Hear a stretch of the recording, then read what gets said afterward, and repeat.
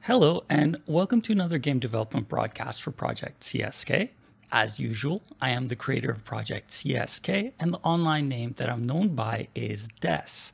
And we're going to continue development almost exactly where I left it off in the last broadcast. I didn't get an opportunity to work on the programming part or the development part of the project between the last broadcast and this one, but I have been, of course, working on other things behind the scenes, and I usually don't bring those up because they're kind of things in progress. They're in transition, right? It's not really something that's talk worthy at this time, but I will, of course, go into more details about those things when they're ready to be discussed, because right now they're still a bit premature.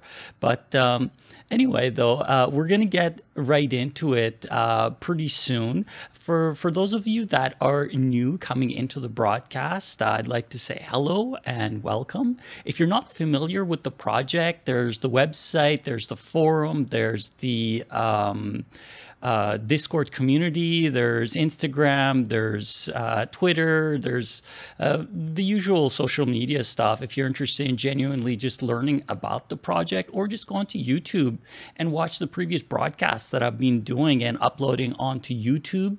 If you're interested in knowing about kind of the roadmap or the direction of the project and where it's going and where it's going to be, I would highly recommend watching the 10th anniversary video that I uploaded onto YouTube.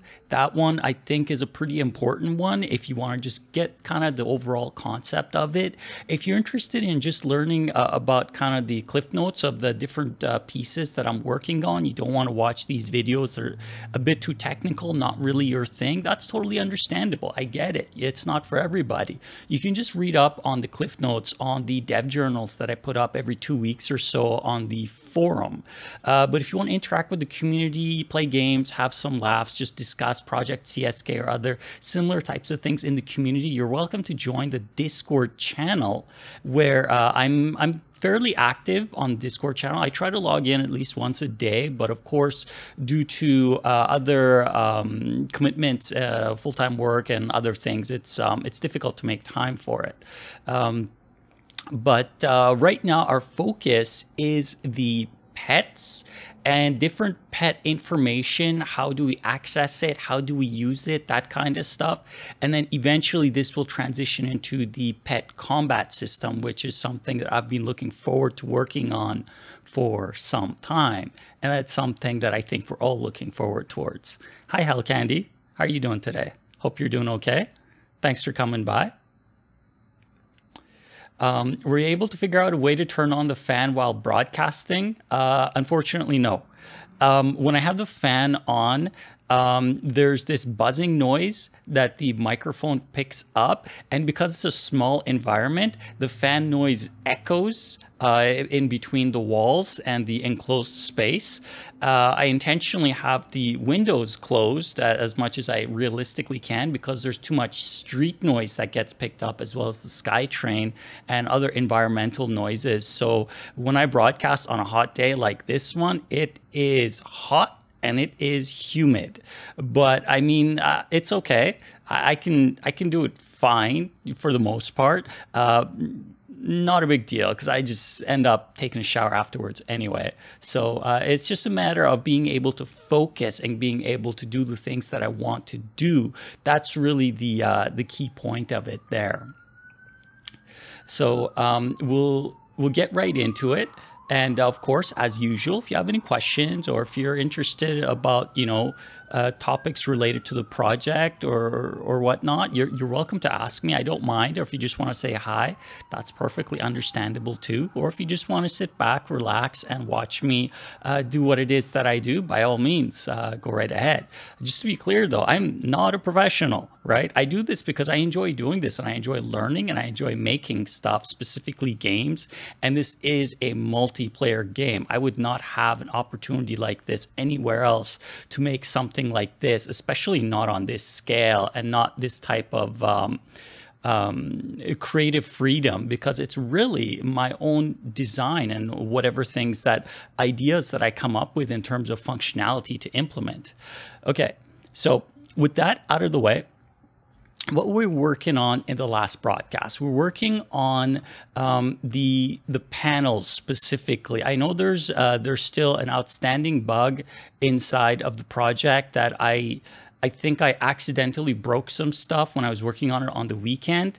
I will look into that. I've been meaning to look into it, but it's kind of got pushed aside temporarily. But it's an important one because it's a full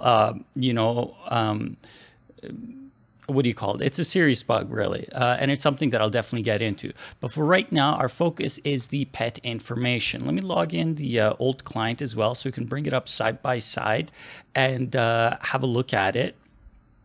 So we'll log in with one client on this one, and then we'll log in with the other client on the other one. So we'll bring up, let's go with Cookie Monster. That sounds good.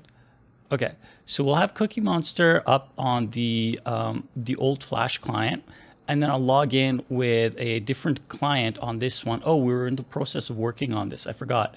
Let's quickly just hide this panel because it doesn't have any functionality yet. We can safely just disable the object, and we should be able to go into the loading scene and run the game. We're on the right screen. Yes, we are. Okay, good. So we'll run it, and then I'll briefly discuss this before we get into it, because it also helps me refresh my memory before we get right into it. In the previous broadcast, I didn't get a chance to do any coding, but that's okay. We will get to that stuff. Okay, so can move around. What we implemented was that we could select the pet of the other individual, and we just have one option in terms of when you select the other person's pet for right now. But the main thing that we're working on is when you summon your own pet. So let's go with Cheesecake.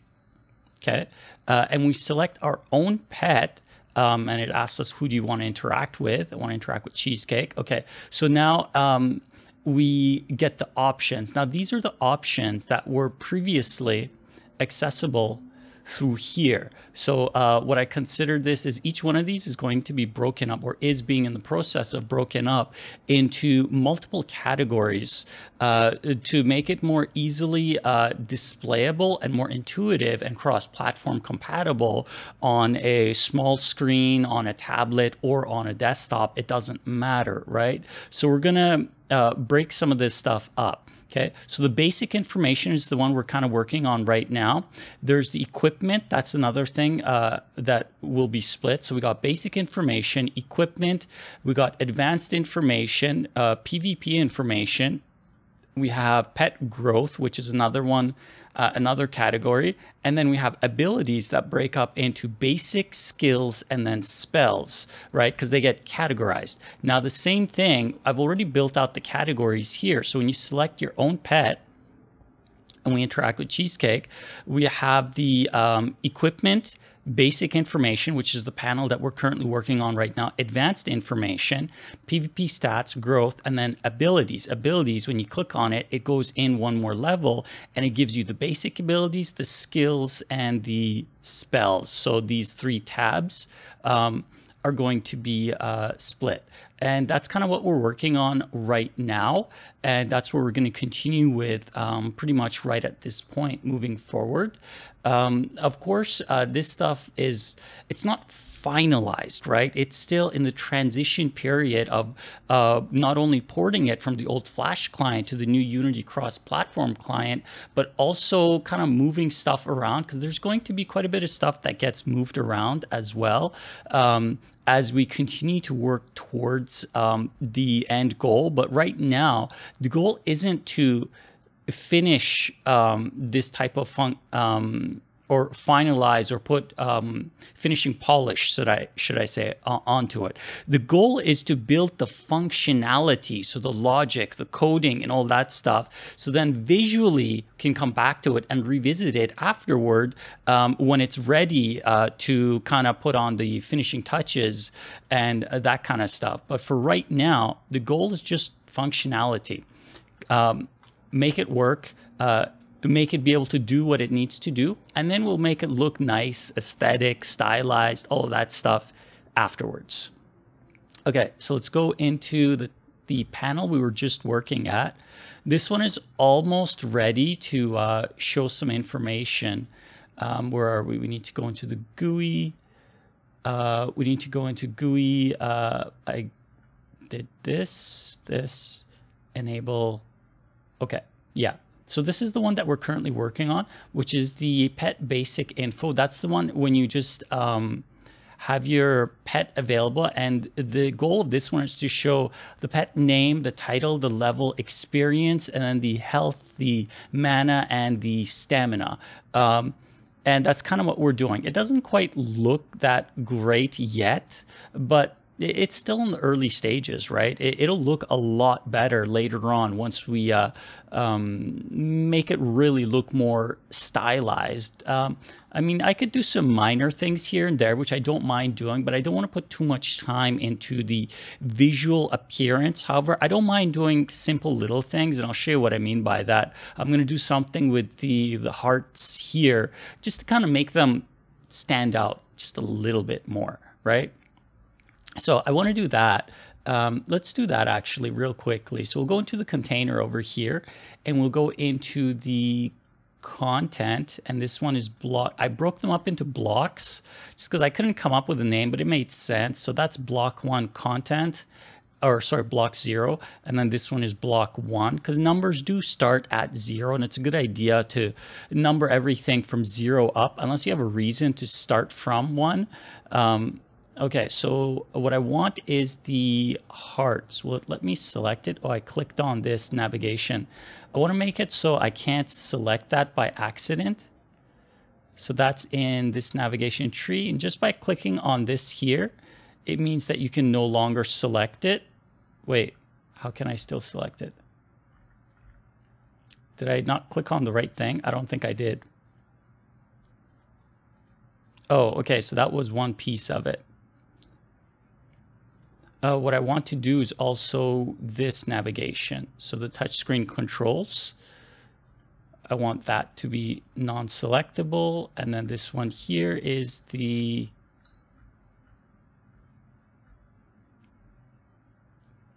display text. I want to make that non-selectable. Okay. Yeah. So that doesn't hide it, but it just makes it so I can't accidentally interact with it. So I can select the stuff behind it a lot more easily, and it's something I'd highly recommend. And it's just one of those little things that you get to pick up on. So the first column is, of course, to show and hide.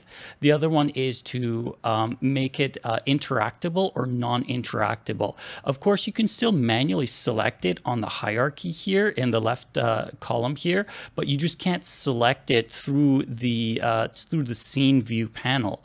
And I find that very useful because sometimes there's going to be stuff overlapped, and you don't want to always select something that's on top. You just want to select on what you're currently focused on. So I find it's really helpful. And another thing that you can do that's really interesting, I didn't learn about this for some time, but you can double click on stuff and it'll focus in onto it, which I like. So any object that you see, you can double click and it'll center it. And I find that really helpful in terms of usability if you want to just focus onto that one object like that. Okay, so what are we going to do here? I'm going to create shadows for these. And I'm going to use the same object, but I'm going to create a shadow. So I'm going to select this, hit Control D, and we're going to call this one shadow. I will move it just under this. Okay. Right now it's in the exact same spot, which is fine. I'm going to move it over a tiny bit, move it down. You can see that the layering is off. This one needs to be behind. So we'll go with layer of 5. That puts it behind. And then the way that we're going to make this a shadow is we're going to tint it dark, but then we're going to bring the transparency down. Right? So right about there-ish. But I want it to be kind of like that, right? So it's not much, right? But that little tiny thing, right? It adds quite a bit of style, just makes that really stand out more, right? And you can see that's a consistent pattern too with the user interfaces. Everything kind of has a drop shadow with the light source from the top left corner, and it casts the shadow to the bottom right of it. So it kind of makes sense to go with that. Whether we keep it or not, I don't know. That's something that we can figure out at a later time. But what I'm just going to do is I'm going to hit Control D. I'm going to move that one down to right here for this one, and then we'll rename this one to from the HP, we'll rename that to mana, and I'll group this just underneath this one. Okay, and there's one more, so we'll hit Control D again, and then we'll bring this one down as well, just so it's offset a little bit, not too much. I think that's good enough. And it's not much, but again, it just adds a little bit of a touch onto it. Right? So that compared to before, now those stand out quite a bit more. I do want to replace these hearts later with something that looks better, but I just think that kind of helps it stand out a little bit more. Okay, so that's one piece of it, but that's just purely aesthetic, right? What I want to do is I want to give this stuff functionality, right? So to give it functionality, I'm going to create a script file specifically for this, and we're going to attach it to this level here. So it'll be the main parent for this file. Yeah. Because we're going to do a whole bunch of visual and aesthetic things to it later on down the line, of course, just like how we did with the rest of the interface, or the plan with the rest of the interface, to give it that bouncy and all that kind of transitional stuff. And we'll get into that much later. For right now, I want to just see functionality. I want to display the appropriate content for this. What I'm going to do is I'm going to select this, hit F2, copy the name to clipboard, because I'm going to make a script file that's going to match exactly that object name. And I find that that's helpful personally, just because it's easy to know what's the script attached to it. So just by looking at the object, I know what the script is. Yeah, it's going to be attached here on the right side as well, which you can just double click and go to the script file, but it just helps to keep everything organized and for consistency. So I'm going to paste that name there, okay? And then we'll open it up to here, okay? So we will namespace it, of course.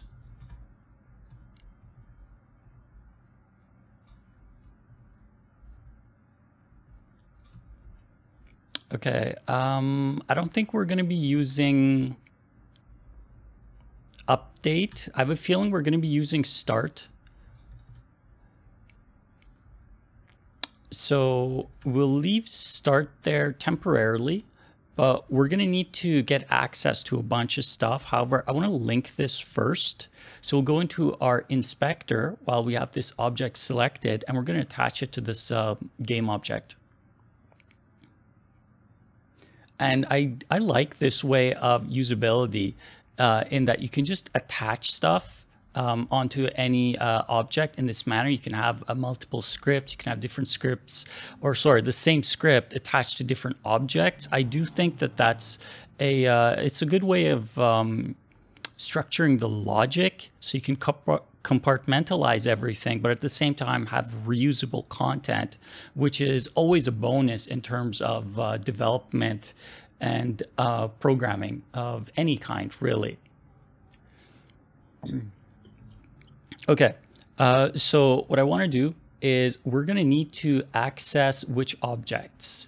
We're going to need to access, inside of block 0, we're going to need to be able to access the pet name, the title, the level, the experience, and then the scroll bar, or the progress bar, sorry.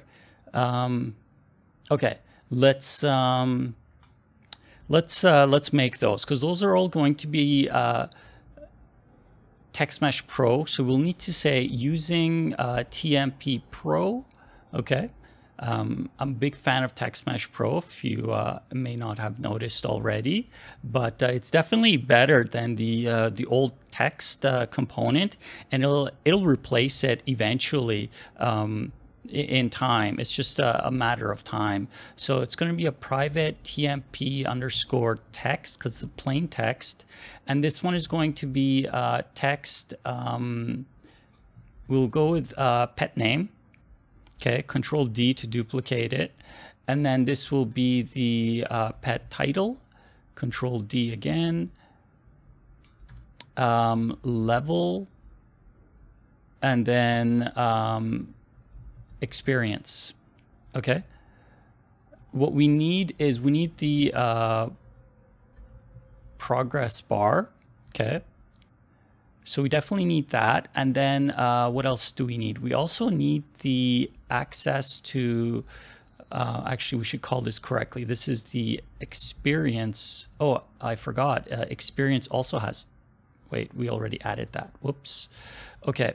So we have that. And then what we need is the health. So we'll go HP.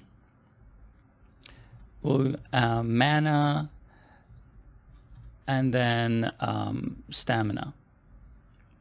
Okay, and then each one of these will have also a progress bar.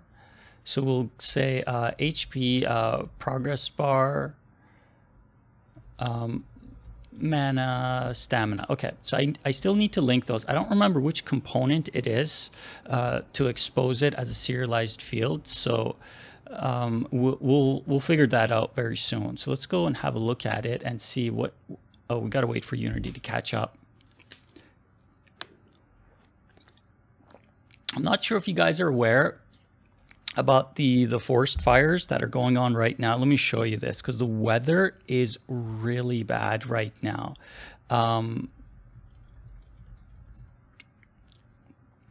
Where is it? Firesmoke.ca. Okay. Okay, so this is what it looks like right now, right? That's pretty bad, right? In terms of the smoke, like right now, even though it's supposed to be a hot, sunny day, the smoke, there is so much smoke that it looks like not only is the clouds, it doesn't look like it's cloudy, but it also looks like it's a really foggy day. And even in the morning when I could see the sun was red. There was so much smoke that you could just easily just look at the sun because it was covered by smoke. So that's really unfortunate because there's a lot of health risks associated with this. Even me, myself, as someone who's not impaired in any way, I still find it difficult because I'm breathing this in 24/7 right now, right? And I can even taste it, right? Because there's so much, like in my mouth, it tastes like burnt wood. That's what it tastes like. It's really unfortunate, but yeah, so that's kind of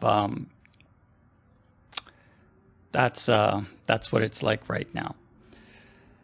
Yeah, it's really unfortunate because I hear the ambulance going all over the place as a result, because the individuals who have health complications and the elderly, they are most at risk. Right? Because what are you supposed to do? You can barricade yourself inside of your place. Okay. Yes. But it's also really warm outside. It's hot and it's humid. Right? So if you have an air conditioner, okay, you can turn that up. But even still, there's only so much you can do, right? Because at some point, you're going to be exposed to this. It's going to come in. It's going to leak in from somewhere, the ventilation system or somewhere else. Yeah, it'll get reduced significantly, but it's pretty serious. It's really serious. Okay. Anyway, so shifting focus back, what I want to do is I want to select this object and I want to see what the component is that I need to expose as a serialized object. So this is image, no, slider. Okay, that's what I want. Okay, so that's what we need to do is we need to access it through the slider because we're going to be accessing this value property and we're going to be setting this via script. It doesn't really matter what it's at right now, but we need to, so say serialized field slider for the 3 different sliders that we're going to be adding. So let's add that. We'll go with serialized field, private slider. Wait. I think we need to say using Unity Engine.ui.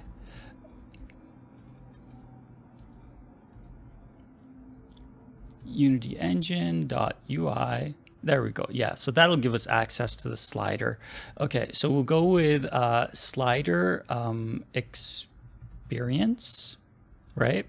I'm just going to copy that to clipboard. And we're going to do the same thing. So we're going to go with slider HP, Control D, mana, Control D, stamina. Okay. So these are the things that we're going to need to link via the inspector. So let's go ahead and link those up, and then we'll do a quick test run. And then I'll look into populating it with real information.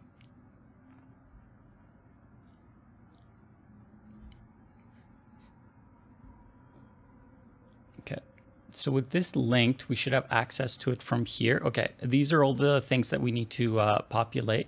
So the first one, what we need to do is we'll grab the pet name.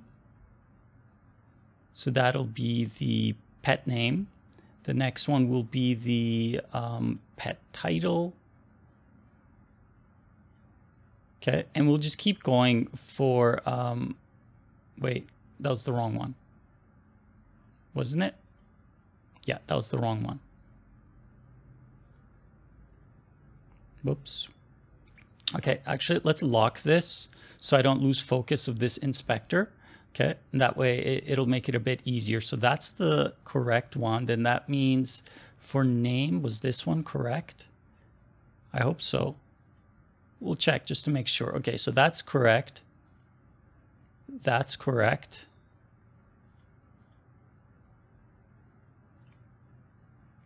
Okay. And then level should be this one. Yeah, because I'm just looking at what's being selected here. If it selects the crosshair over here, then it's the wrong one. I could probably even do this. I don't know if that's easier to see. The crosshair works for me because I just look at it as what's the center point of it. And I just go from there. Oh, hi, you, Zach. How are you doing today? Hope you're doing all right. How about the pet type? I'm not sure what you mean by how about the pet type, but hope you guys are doing okay. I'm just going to continue with this over here. All right, so the next one is the pet title we have. Okay, and then so the next one is the level.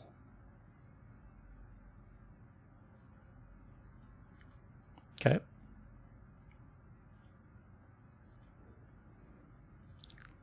Okay, so we have pet level and then experience. Okay, not that one, but this one.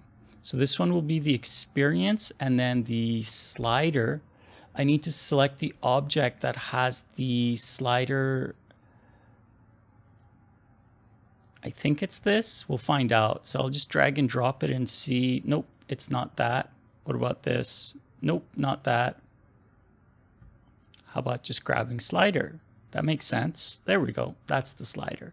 I like that because it filters so that you don't accidentally drag and drop the wrong object. Okay, so that is the first block. So that's block 0. You can just collapse that. We'll move on to block 1. Block 1, I believe, has less objects. Yeah, so only 6 more to go. Okay. So what we want is the canvas HP. Yeah, okay. So we want the health text. we want the mana text, and then the stamina text. And then there's the sliders, of course. So where's our sliders over here? Okay, this is our HP slider.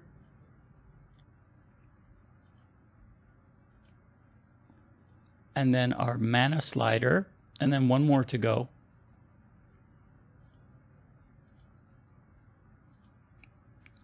Okay, and there's our stamina slider. So now we got everything properly linked up in the inspector. So we have the references to the objects. What I want to do is I want to do a quick test. Oh, and I also want to expose, yeah, I keep forgetting. So we'll say serialized field, and we'll go the private float, and we'll say slider minimum value, right? This is the lowest value because the slider, you can bring it down to 0, but I want it to be circular. I want there to be a minimum value to the slider. Like if you had this one selected, I can unlock this now. I want this to have a minimum value, because if it goes down to 0, it looks like that. But if it goes down to, let me zoom in here and show you what I mean. So from here, if it goes to 1, no, let's see if I can get it there. See, that doesn't look right, right? So I don't want that. I want there to be a minimum. The minimum should be circular and it should be about there, right? So anywhere between 4 and we'll say 0.04 and 0.06. 0.06 is a bit too much. Let's go 0.04. Yeah, I think that's our minimum value. That way it's circular and there's something still there, right? So that's what I want to do. So the minimum value will make it a 0.04f, right? But then we'll be able to access it via the inspector over here once Unity catches up.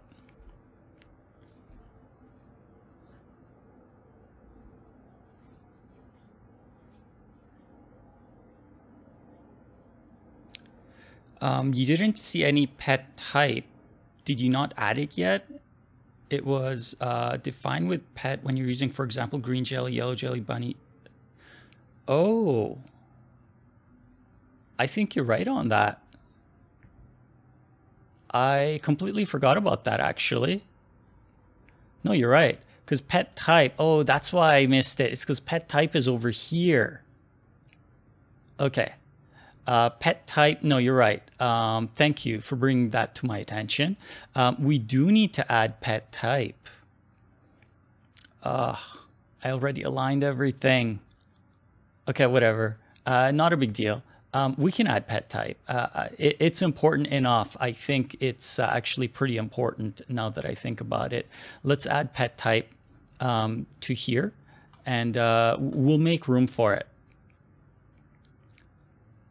So what I'll do is, because everything is, it'll just require a little bit of moving around. But what I'm thinking is pet type can go right under pet name or above. No, I think below, because I want the pet name to be the first thing you see. I could even move pet type to the right. Could we have this empty space over here, right? So instead of adding another line, so stretching this out vertically a little bit more, we could move it to the right.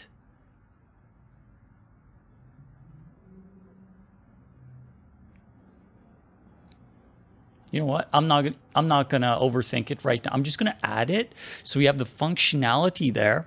And then we'll figure out where it's going to go and all that visual alignment and aesthetics at a later time. Yeah, we could use the empty space. Yeah, there's a lot of options. That's what's great about this is once you kind of get used to working within the Unity environment, as long as you make stuff that kind of conforms to their standard, you can move stuff around fairly easily.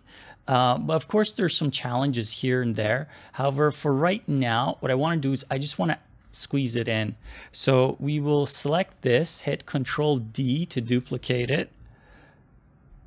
It's strange. You can't hit F2 after Control D. I find that very strange, because you should be able to. Okay, so that's going to be our pet type. I'll reposition it vertically soon. It's a bit too much. I want more space here. I want more vertical space specifically for the hierarchy. Okay, so we have pet type, and then to the right of it is going to be the... Wait, what did I call it?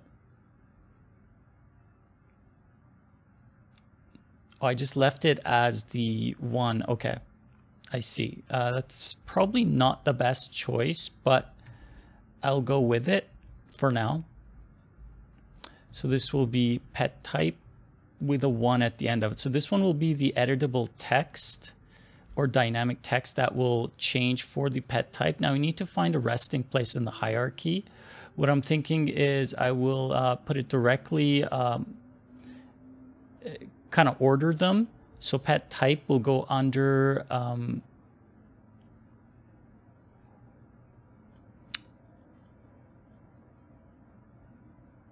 right there. Okay, so in the hierarchy, it'll go there, but now we need to move it into position. So position-wise, we should be able to just grab these two, and yeah, okay, so there's our pet type. So we just need to make room for it, and I think we have enough space in here that we can just nudge everything down a little bit, just to kind of make room for it for now. And again, we'll clean up all of this stuff at a much later time. So I'm not too worried about it. I just want to make room for it right now.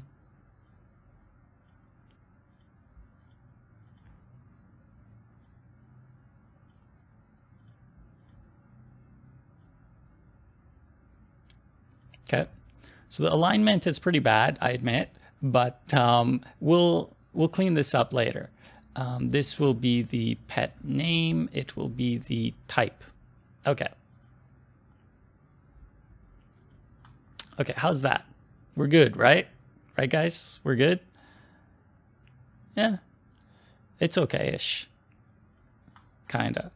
I know, it doesn't look great visually, but oh, we also need to add it over here. Okay, so what we need to do is we'll say pet type,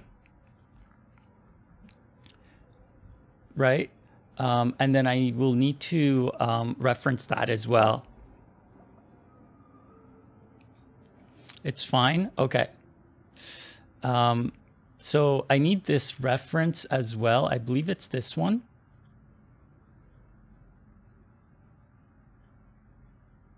Yeah, it is that one. Okay. So we'll grab that, drag and drop that into there. Okay, now we're ready to be able to do some modifications and whatnot. So as you already know, I don't like to expose stuff directly. I like to encapsulate things, and there's valid reasons for it. It's actually an important standard to follow in terms of programming. Yes, it requires another layer of logic, but that layer of logic has saved me so many times that I've just adopted this standard.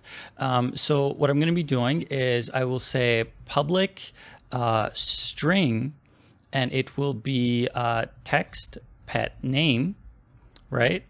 And then we'll use the encapsulation. So when we go to get it, we'll say return, and it'll return text pet name dot text. So it'll grab the text out of that text field component, and then when we go to set it, we're going to do the pretty much the opposite. So text pet name dot text equals value. Value is of course a Unity reserved keyword. So it means when you call this and you say text pet dot or text pet name space equals space any value, this will be the value that gets passed in, right? So I want to do that for every single one of them. So I'm just going to grab this. Actually, wait a minute. Can I wonder if I hit Control RE. Yeah, that's what I thought. It encapsulates the, actually that could still work because that would just need a quick edit. Let's try that. Okay, so if I go that means I need to change this to string. I need to change this to text and this to text. Which one's faster? I personally like this method. I've used this type of get and set method. This is the, what is it? The llama? I don't know. I don't think it's llama. I think it's lambda. I keep forgetting. I don't know why I think llama. To me, llama, I thought it was really funny back in the day. So there's, and I still use it, Winamp. I don't know if you guys use it, but any computer that I use, I install Winamp on it right away. It's like one of the first applications I install for listening to music and playing music and MP3 files. And by default, they have this one file that plays. When you hit play right after install, it says Winamp kicks a lot of Zaz and then or something like that, and then there's a llama that goes in there with a sound. What is that thing? I keep forgetting. Let's see if I can find it. Winamp llama intro.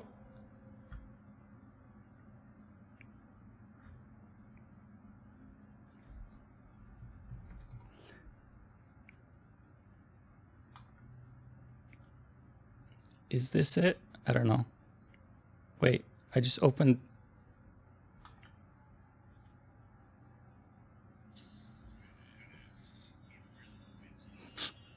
Whoops, sorry about the volume. It's kind of loud. But did you guys hear that? Let me know. That's the intro if you heard it. So that's what it does. Okay. Anyway. So back to here, actually. So the idea is I want to encapsulate all of these, but I just want to do it more efficiently if possible. Couldn't hear. Oh. Couldn't hear. I think that might have to do with my audio settings. Because I use, so I've been using this application for a while for my audio, right? And this allows you to mix things on your system. Like right now, I have my music playing. My music doesn't go through the stream, but it allows me to have multiple inputs, multiple outputs, and then mix everything together. So it's really helpful, but I think I don't have the feed from that browser going in through the mix for you guys to be able to hear it out on the broadcast. But that's not it's not so simple to do just because I'm not that familiar with it. So I think we'll just skip it. But if you guys are interested, you're welcome to YouTube it. It was called Winamp Llama Audio Intro. If you want to have a quick listen to it, it's kind of funny. But that was their intro. I don't know why they chose a llama of all things, but it was really funny back in the day. And Winamp is a great application. I still use it to this day. Like, I don't know how many years have I been using it. Pretty much from the beginning. Yeah, from the beginning. When there was the internet, when it first came out, that's when I started using Winamp. That's how long I've been using it. Okay, so let's do the rest of these because I want to implement this functionality onto it and see kind of what it looks like. So what I will do is I will just do the encapsulation first, and then I'll go in and I will edit these. The sliders are going to be treated a little bit different. Yeah, the sliders, I'll wait a little bit and we'll get into those last kind of thing. Okay. So from there, I want to replace these to text. I'll just copy paste. Okay.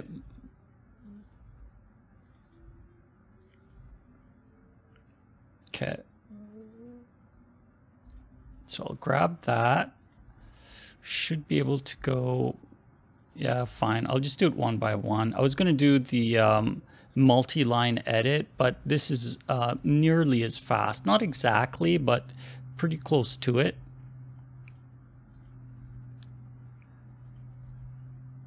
It is so hot in here.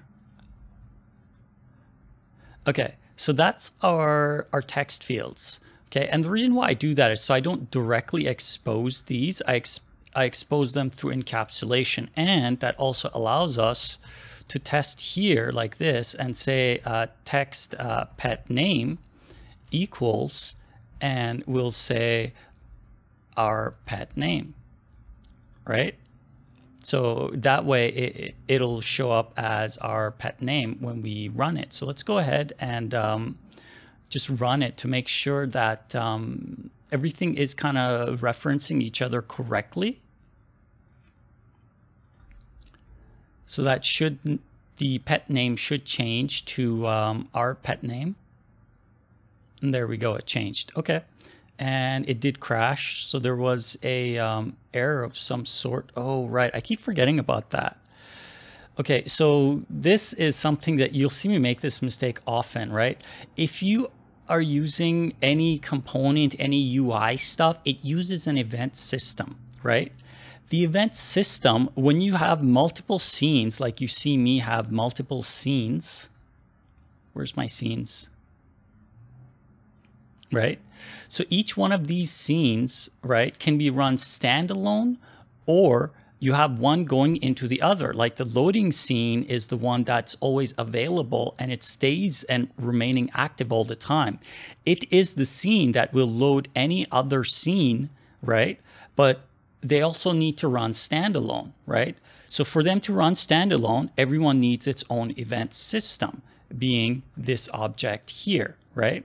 But you can't have more than one event system active without getting this error message that it's basically telling you have more than one event system active.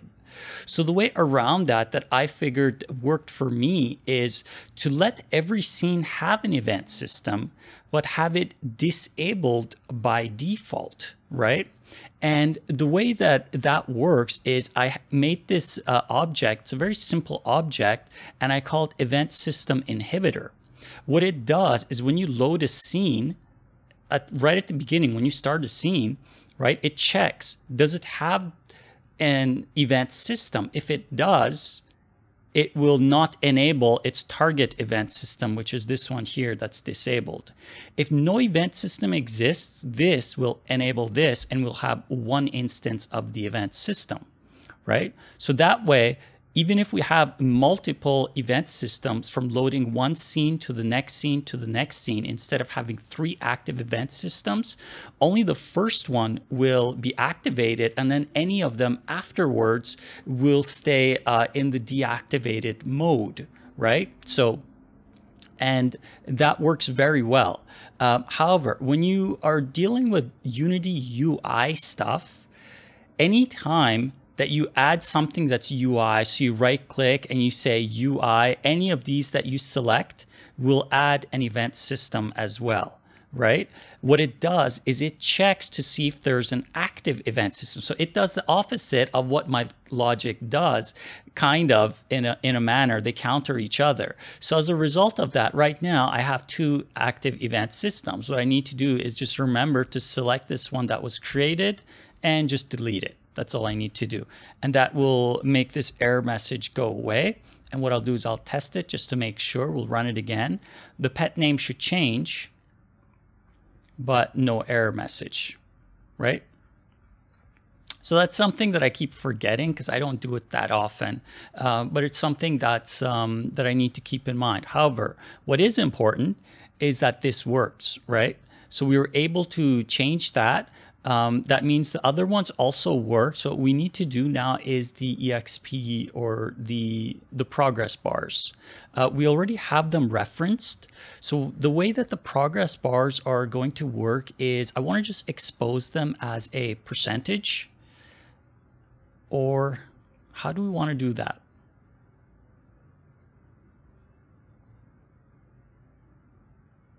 I don't think I want to expose them as a percentage.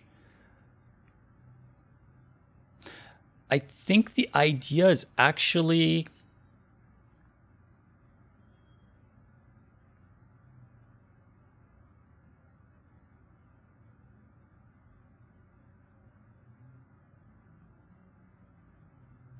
no, I want to calculate it. That's what I want to do. I want to calculate it. I don't actually want to expose them. Oh, so that means that this was also redundant. I didn't need to do this. But since it's done, I'm going to leave it. What we actually want to do then is we want to have a function. So public void, and we'll say set experience. Okay, so there will be two values. One of them, and both of them will be integers. Int, we'll say value current, and then int value max, right? And then we'll use the value current and the max value to set the value of the pet experience. That will equal, so it will be, value current plus, and it will have a slash in between, and then it'll be value max, right? But what we also want is we want the percentage value. So we want the percent. Percent will equal, and we'll need to convert these from, from integer to float, otherwise they won't calculate properly in my experience. So we need to say that treat this as a float. So we'll say value current divided by float, just so it becomes a decimal value, value max, right? So then this will give us a percentage of anywhere between 0 and 1 being 100%. And then what we want to also check is if and else, if percent is less than slider minimum value. So that means if it's less than that, we want to use the minimum value. If it's above that, we'll use the percent value provided, of course. Okay, and it doesn't matter what value you pass in, as long as the current value is not higher than the max value, and that shouldn't happen anyway, right? Not unless it's intentional.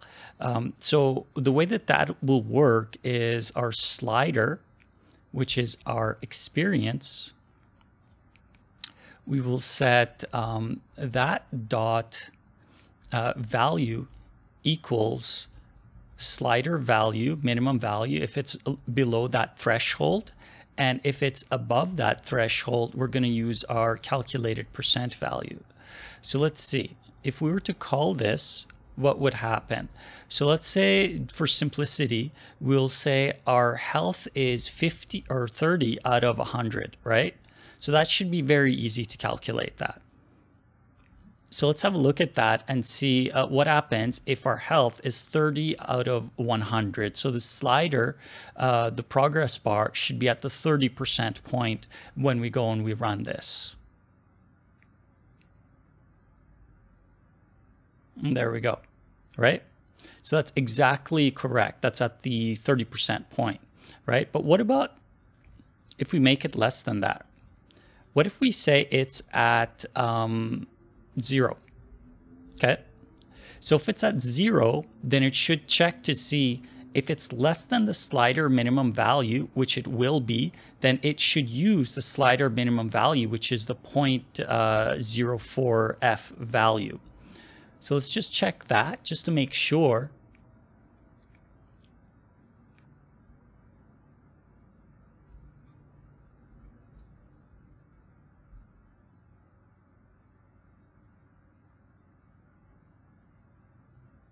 And yeah, that looks about right. So it was there before and it's going to stay there. So that's fine. I consider that as functional. Okay, so we need to do the same for the other stuff. So these test things, I'm just going to leave those there. But now that we have experience, I'm just going to copy that. Okay, so we'll have another one for, so this one will be set health. I guess it's probably easier if you just call it HP. And then that one will be mana, and then this one will be stamina.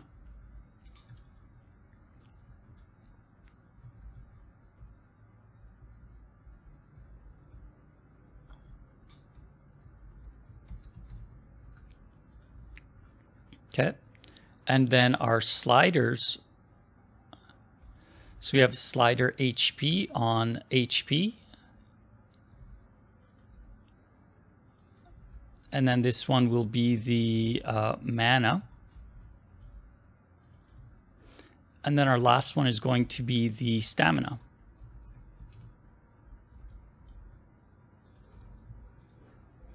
Okay. So now that we have those, so that means when you call one,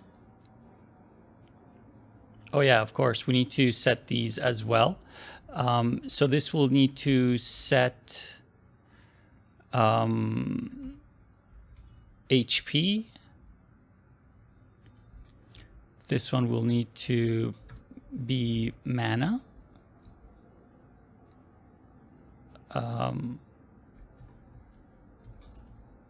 Mana. Okay.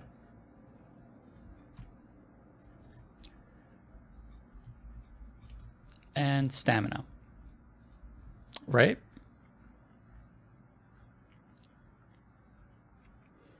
So we're going to access it through these functions, and by calling these functions, it will both update the text and it will update the progress bars.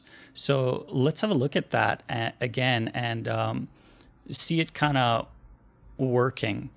So this one, we'll leave our experience. Actually, let's put it somewhere like just a whatever number, because I want to experiment with different numbers, right? It doesn't matter really what the number is. I just want to see what turns out. So this one will be HP. Okay. And that one will be mana, and that one will be stamina.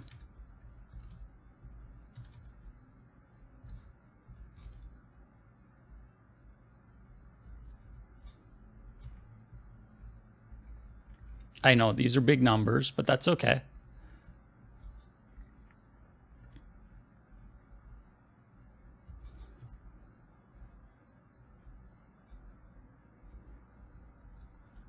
Okay.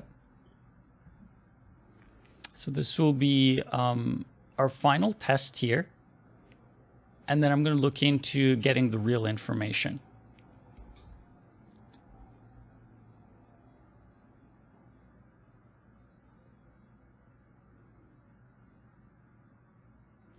Okay, that looks pretty good, right? Oh, I accidentally made this one bigger, but it didn't go over the one. Okay, so that was a mistake, but that's okay. I meant to make it slightly smaller, but that's okay though. So it looks like all of these work, right? And they're working correctly. I just added one too many zeros on that one. Okay, so with that, what I want to do is I want to check. So we'll say if, right? And we'll say single framework instance dot IO manager dot is connected to server equals false. So if it's not connected to server, that means we're running locally. So we can just move this stuff up here, and that will be our test information. However, if we are connected to server, we want to get the real information for the pet. So how do we access that? We should only be able to access this when we have a pet active. So that means we should be able to get the my active pet. I thought there was a, my active pet object that we exposed.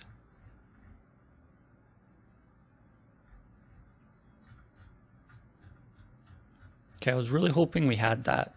That's fine. We can easily add it. So similar to this one here, what we'll do is we'll say public object my pet, and this will be my active pet. So this will be the actual pet itself. We'll check, of course, if we'll check if a pet is wait, what did I do there? How did I mess that up? I don't know. Okay, what I want to do is I want to make sure that we have a pet active. So if dictionary wait, something's wrong.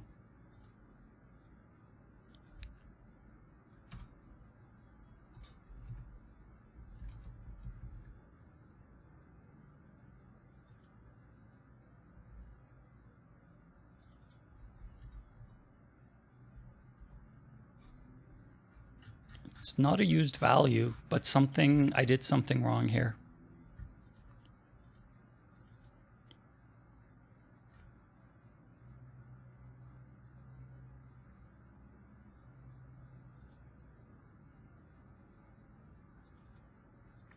This should have worked. Okay, maybe I broke something else in the process.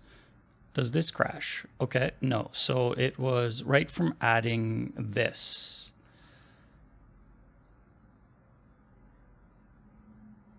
Oh, right. I need to say get. That's why. That's what I did wrong. Okay, that's fine. So what I want to do is I want to check if I want to check the dictionary mypets dot contains key false, meaning we're going to check if key exists, and if the key is my active pet DB ID, right? So whatever value this is of the active pet DB ID, if the key does not exist, and it will not exist if it's -1, the condition that it'll be -1 is going to be the condition where the pet is not active, meaning there's no summoned pet active, then it'll be -1. So if that's the case, then we're going to return null, right? But then if it does exist, then we will return the actual value. So dictionary my pet, and then we're going to return underscore my active pet DB ID. Okay, so that'll return the correct reference to the object. So that's how we're going to know our pet is there. And what I want to do is I want to just grab a reference to it. So object my pet, and we're going to say object my pet just because we're going to access a bunch of different values from it. I don't want to keep calling to keep retrieving the same object again and again. So we'll just grab it once and then we'll use it. So single framework instance dot my pet, and then we're going to call my active pet if. So this is if we don't open it accidentally. So if object my pet equals null, that means there's no active pet. We will say debug.log, and we'll go generic functions dot text color, because I just want to color it red because this is it shouldn't happen. So we'll say generic function hex color red, right? And we'll say could not retrieve active pet object, right? But if we do get it and it's valid, then that means this object is valid. So what we can do from there, we should be able to get pet name. Yeah. Okay. Pet name will be our text pet name, right? So that's our pet name. The other one is text pet type.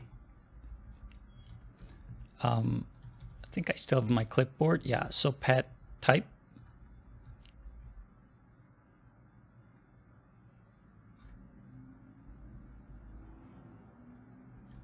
Okay, I don't think I exposed that one.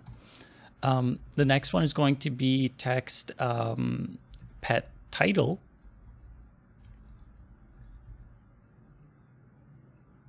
I don't think I did that one either. Okay. The next one is going to be text pet level. Okay, so we do have that one. And then experience. Okay, so we need to set experience. And we will do it the same way. So we'll say experience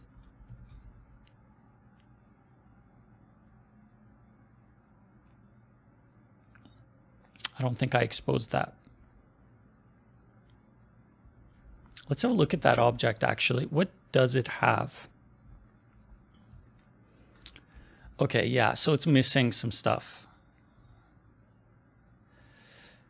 It's not, because you can see by it being grayed out, it's it means it's not being used. If it's clear white, that means that it has been used. If it's grayed out, it means that it's not being used yet. And so we can see that a lot of this stuff just doesn't exist yet, and that's fine. Where's pet level?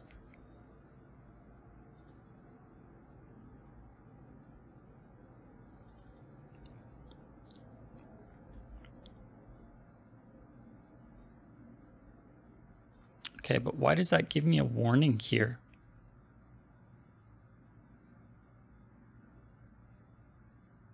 Oh, integer to string, right. That's why. Okay, so that should work. And then what about the other stuff? Do we not? Okay, so HP, we have HP, so we should be able to do the health and whatnot. Let's do those. So we'll set, whoops, caps lock. We will set the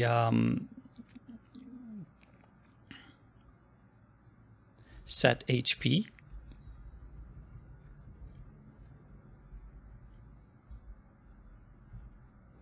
And we'll say HP current. And then HP max, so that one should work. Set mana, and this should be mana.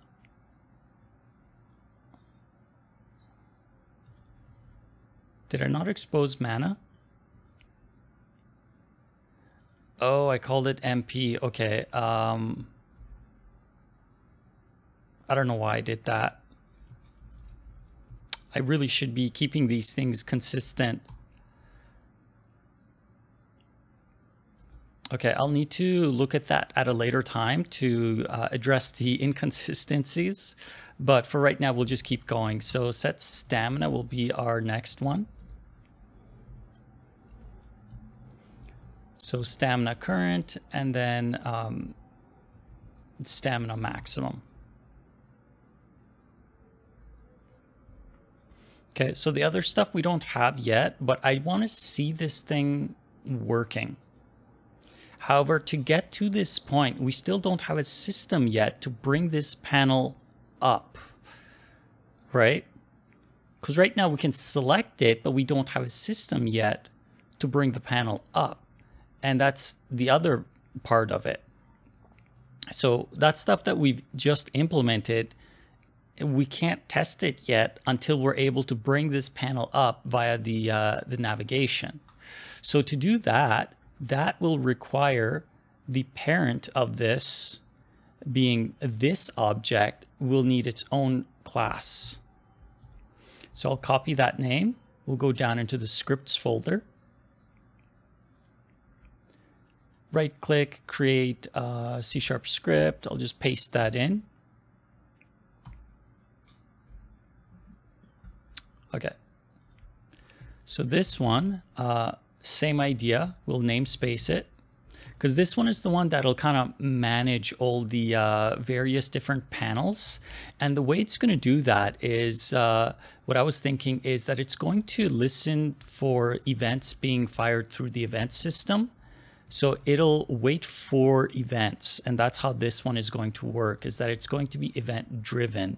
So that means this will need a, we'll need to say single framework dot instance dot check initialized. Okay. And then it'll need a public void destroy. On destroy, it will, yeah, so it'll need a private void add event listeners.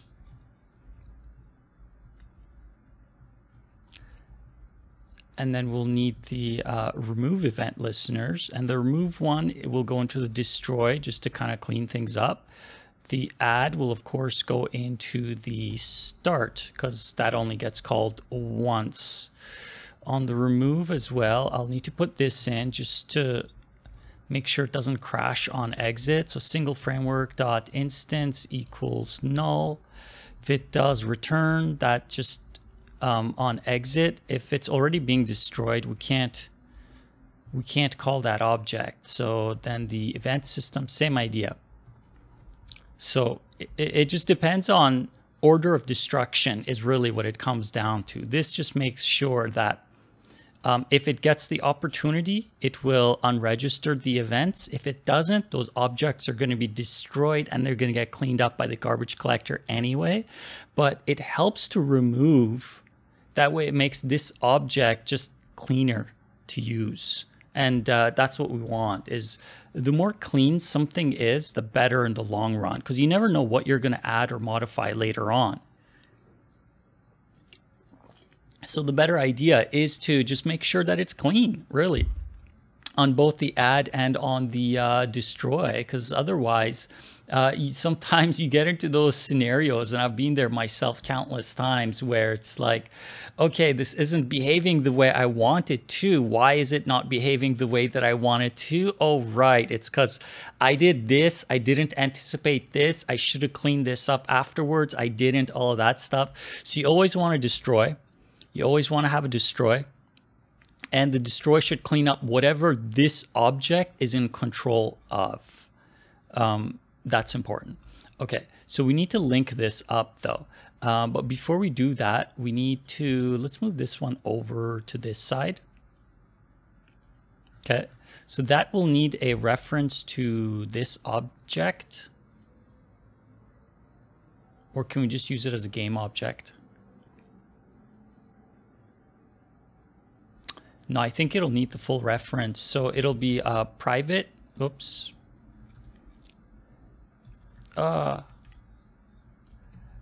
Serialized field, private, the reference to the object. And then of course I like to have underscore because it's a private member of this class. Okay, now we can link this in the inspector.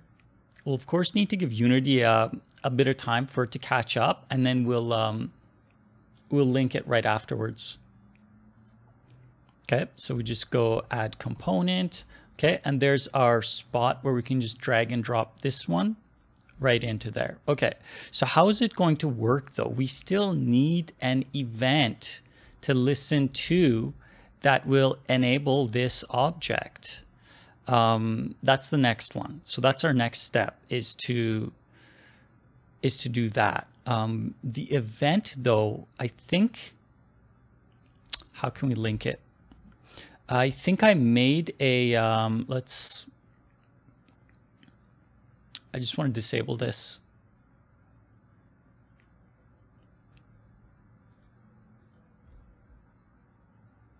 Actually, we don't have to disable it. What I'll do is on start, I'll make sure it's disabled.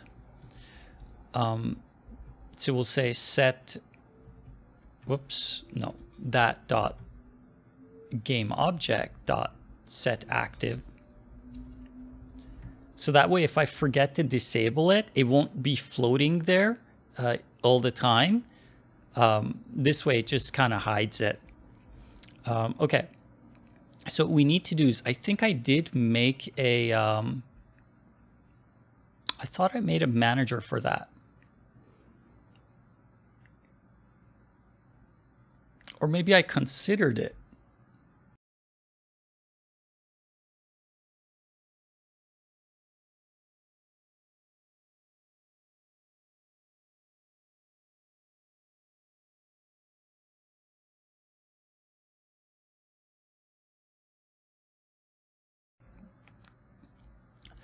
Okay, let's see. Where is that manager for that one?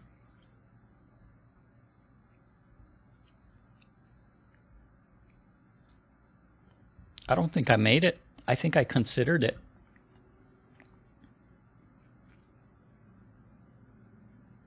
We'll go into the managers folder and see what classes do we have.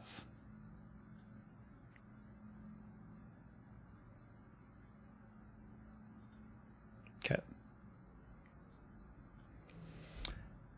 Do we have a pet one? We have my pets, yes. I thought there was a UI one.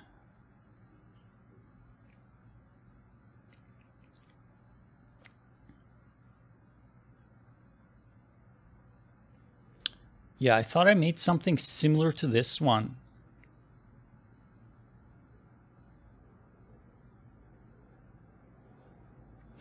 Okay, then.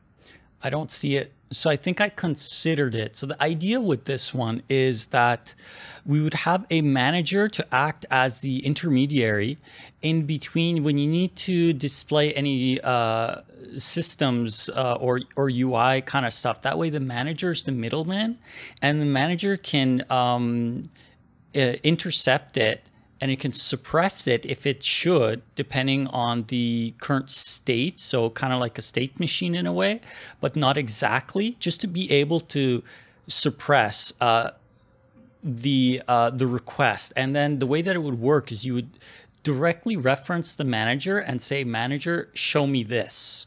And here's the information, right? So the manager doesn't do anything. It'll just dispatch that event, and anyone who is the appropriate listener can then listen in on that one centralized location and display that. So that means we would need to create this coordinator, and then we can listen into it. So I think that's our next step here, is we need to create this class. Really, I thought I made it. I really did think I made it. I think I considered it so much that in my mind, I made it, when in actuality, I didn't make it, right? Does that make sense?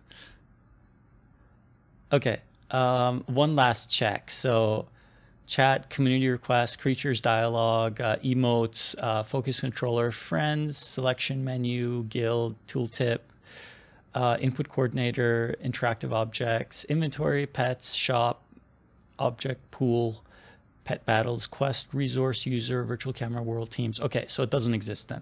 Okay, so what we'll do is right click and we will create the script, and this will be manager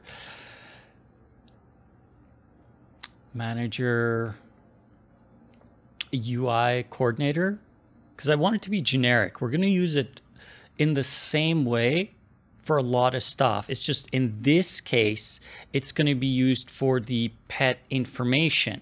It'll also be used for different things. Let's say your character or other things, right, in the future. Wait, how do we do the NPCs then?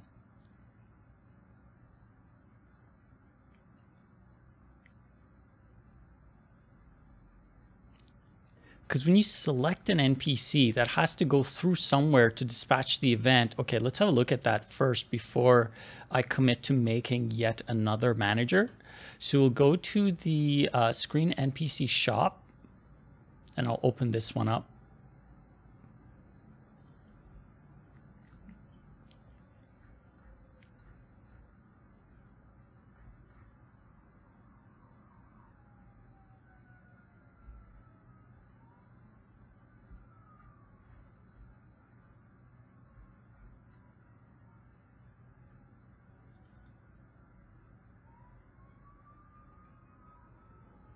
Interesting.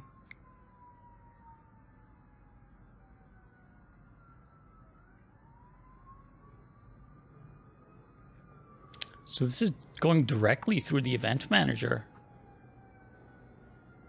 Oh. Okay, so that means this is another one. So the NPCs will also need to go through the UI manager.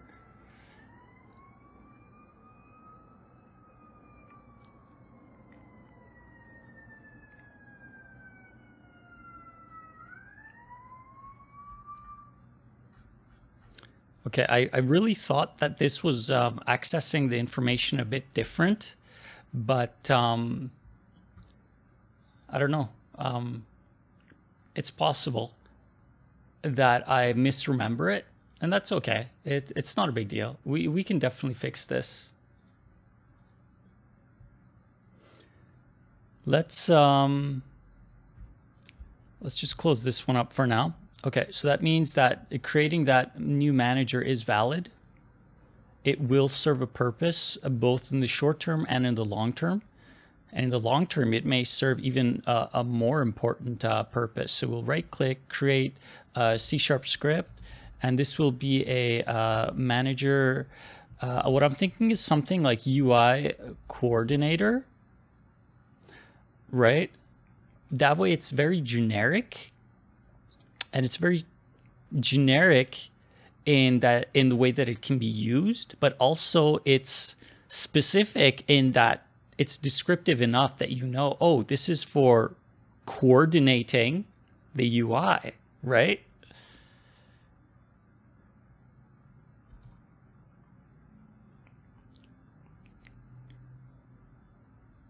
Yeah, let's go with that for now.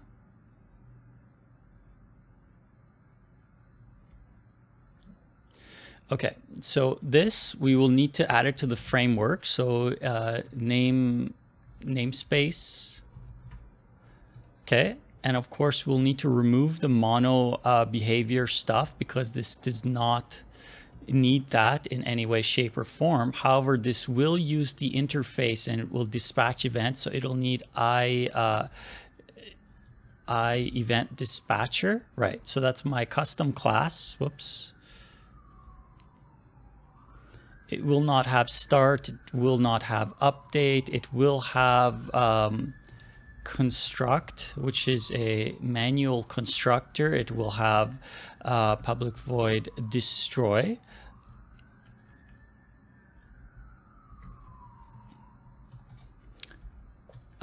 Private void add event, wait. So it will potentially listen.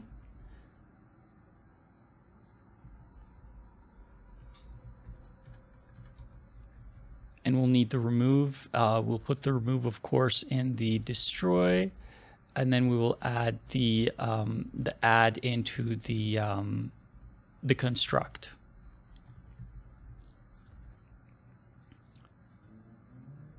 Right. We'll need to copy this over, just to be on the safe side. So we'll copy this one over here. Right, so that's our bare bones manager. However, now we need to add this to the framework so we can access it through the singleton framework. We'll go over here and we'll say private manager. Okay. What's all this other stuff? I don't think I need this. This is because I brought it in from my other project initially, so you'll see commented out code all over the place. Okay, so we can add this one here at the very bottom. Order doesn't matter because this is just how you access it.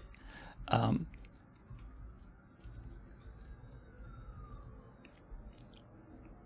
this will be if underscore manager UI coordinator. If it equals null, it will just copy that here because I don't want to type it out.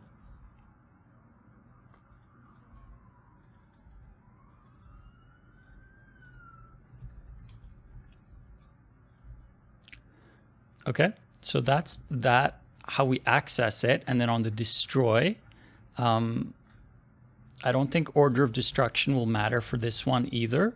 So we'll just put it in at the bottom. If it does not equal null, we want to call destroy and then set the reference to null to help out the garbage collector. And then there's the creation. So the creation, I don't think will matter either, because this is a very specific one. I think we can just put it anywhere. And if we need to, we can change the order of creation afterwards and bump it up or down. So this will equal new, and this is the only location where it does, and then we'll manually call construct. Okay, so that adds it to our framework. Now we have that manager that we can use. Why is this open? I want to close a few tabs. The manager, we can pin it over. Let's move it over onto this side. It's because we're running out of space to pin stuff. Okay, so this one will pin up here. And then pet basic information, we'll get to this shortly. Multiple display utility. Oh, that's a Unity thing. We don't need that. Okay. So what we need to do then is we need to, one, be able to dispatch an event. So this will need to expose a function. We can add it right here. And we'll say public void request pet panel, and we'll change the wording and stuff later.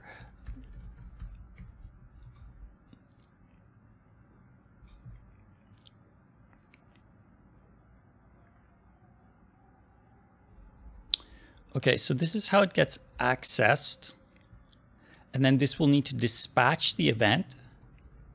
So it'll be a private void dispatch event. Dispatch event, it will be panel pet basic info. So when we call this function, this will call this private member and it will dispatch the event. Now we need to create an event. You see the cascading effect, right? That's why it takes time to figure these things out, right? But we're getting closer to be able to access it through the circular navigation. Now we need an event specifically for this manager.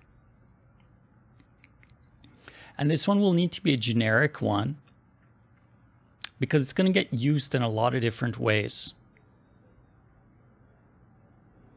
I can't foresee all of the ways that it'll get used right now, but I have a feeling it'll be an important one over time, because we haven't even gotten into the pet combat system or any of the other stuff yet either. And it will, in some degree, tie into each other. So right click, we'll create C# script, event object, and then this one is manager UI coordinator.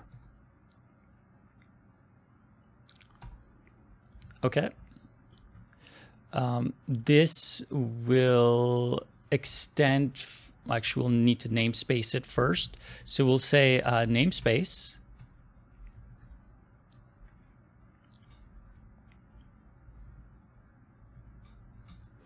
Okay, this will need to extend from event object, event object. There we go. Yeah, that's all it needs to do. It doesn't need any of this stuff, right? Because event object is, whoops, I didn't mean to do that.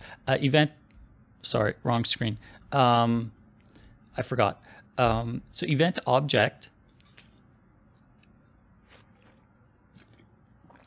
is my custom event, and it uses multiple interfaces, and this is what allows it to go through my my custom-made event system, right?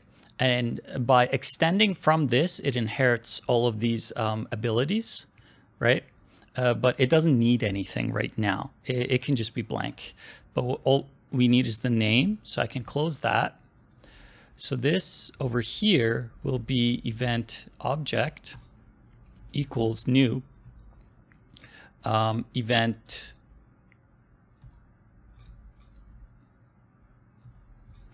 okay, and then whoops, event object dot dispatcher equals this, and yeah, we can push it through the event system, but we will need an event ID now for that. And you see the level of depth that this kind of logic goes into, right? And this stuff that I'm doing right now, this isn't even the more complex things. There are things that are far more complex. And even the most complex things, though, it's a matter of just breaking it down logically. And I've caught myself so many times trying to do something in one go that is too big, too complex, and I had challenges with it, right? And what I had to do was, of course, break it down. But sometimes I think to myself, oh, I can do this, I can do this, I can do this. And I get to the point, it's like, nope, I can't do this, I can't do this. I need to break it down and make it more realistic to manage, because it's really easy to get stuck into that mind state, especially when you're kind of like in the zone and you're just flying through code, and then all of a sudden you hit this, you know, this hard part, and it's like, oh wait, I need to kind of slow down a little bit and you know, put things together a bit more logically and put a little bit more thought into it, and break up the more complex tasks into smaller ones so that they're more easily manageable. So this will be manager UI coordinator, and this will be show. Okay, I don't want to type that whole thing out. We need to abbreviate this.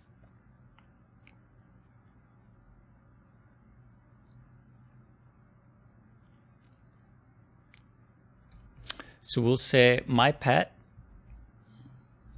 basic info, and it's still quite long. So this one will be 118000. Okay, so that's going to be the event ID for this one. So it's going to go through the event manager.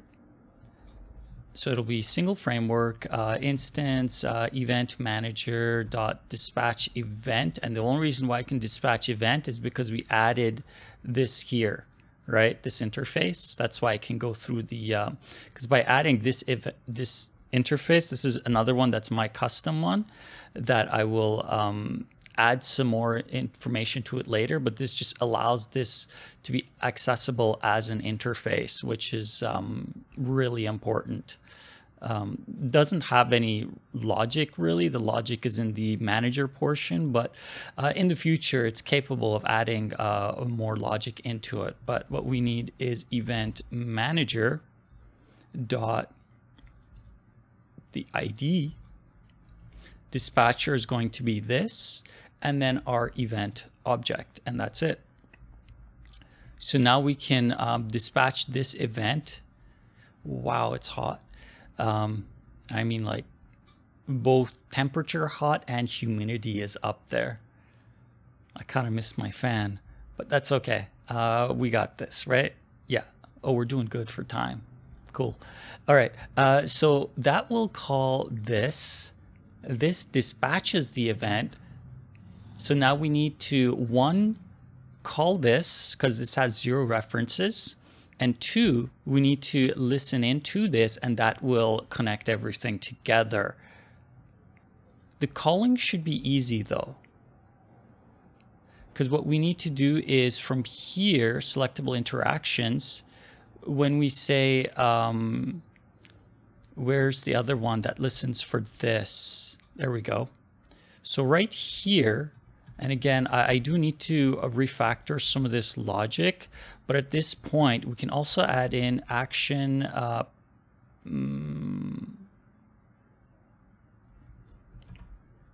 pet. Whoops, not abilities basic. I didn't mean to do that. What we want is basic information. Okay, yeah. So when we say show pet, oh, I keep doing that. I take the break out of the logical position. Okay, what we need to do then is we need to call this. So that connects one point of it, meaning from when we select from the circular menu, this is the logical path that it will go. So we'll need to say single framework instance dot UI coordinator dot request, and that's all that we need to do. So that's this point of it. So this will follow this, go over here, call that. This calls this function. This dispatches the event. Now we can listen into it on. Did I close it? No, it's over here. Let's move this over here. So when we go to add an event listener, what we're going to do is we're going to say single framework dot instance dot event manager dot add event listener, and we'll say event manager, and then our event ID, and then who's going to dispatch it? It'll be the UI manager, of course. So it'll be instance dot coordinator, and then the function will be handle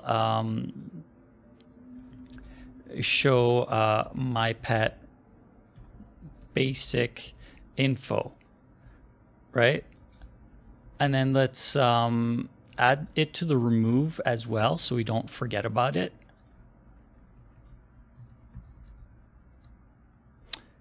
Almost there, but this sets the groundwork for all the other functionality that will follow the similar path as well, right? So it's really important. So from here, then we can just say this dot game object dot set active is true. And we can add transitions and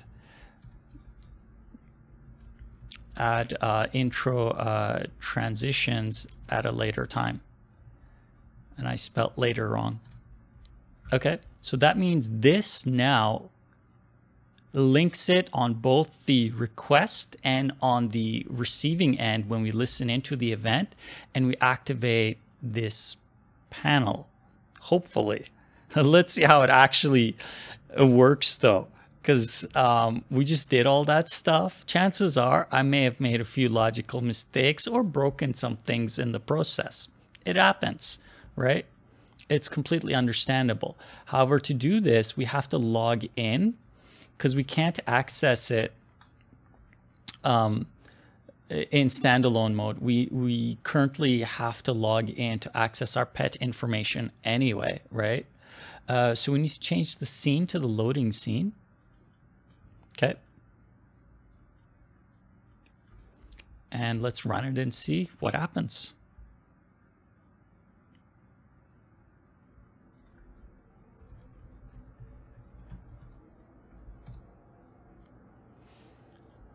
Okay, let's move down here a bit. Okay, so we will go summon our pet, and we'll summon Fuzzball. Okay, so we have Fuzzball summoned. Select this, and then if we select basic info,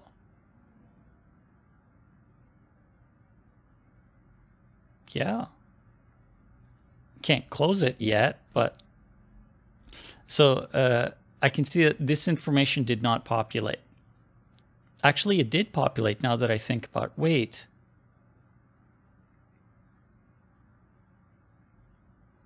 What happened there? Why is it zeros? That means the information is not there. Really? Let's see. Did anything crash?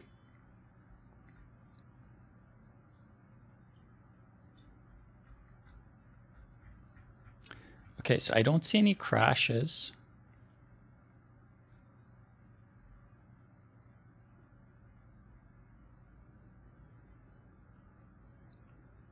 Yeah, I don't see any crashes.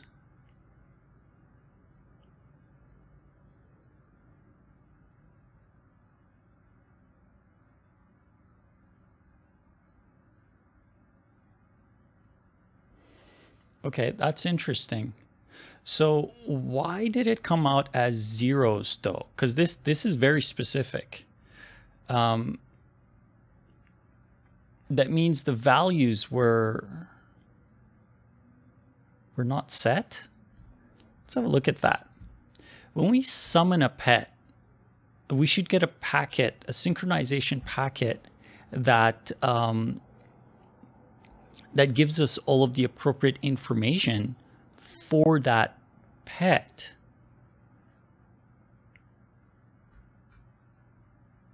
Wait. I just remembered. We didn't do this stuff. So what we should be missing is pet type, title should be default. Experience is default, okay? So these are correct because I haven't implemented them yet. So pet type, pet title, and experience the text. The text and the experience bar is default. However, they should have been set because we set them right here when we got these values. That means these values were potentially not populated. So let's go to that. Hit F12 and we'll go straight to it. Let's see, does this get set? No, it doesn't. Okay, that's why. So it's not actually, I think we're missing a packet of information here. I think we're receiving it and potentially not setting it. Because I don't see one here for, wait, I do.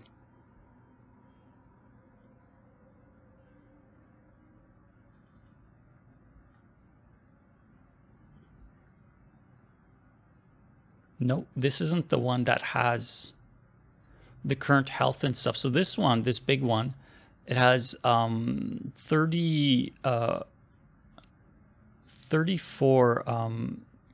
pieces of information, but none of this is the current health and whatnot. This is like your stats, like your multipliers and what values you've assigned where, kind of thing. But where's the other stuff though? There should be one that sets the current health and whatnot. Maybe we access it differently. Okay. What is this? Handle user, my pet, HP, mana, power, stamina. Okay.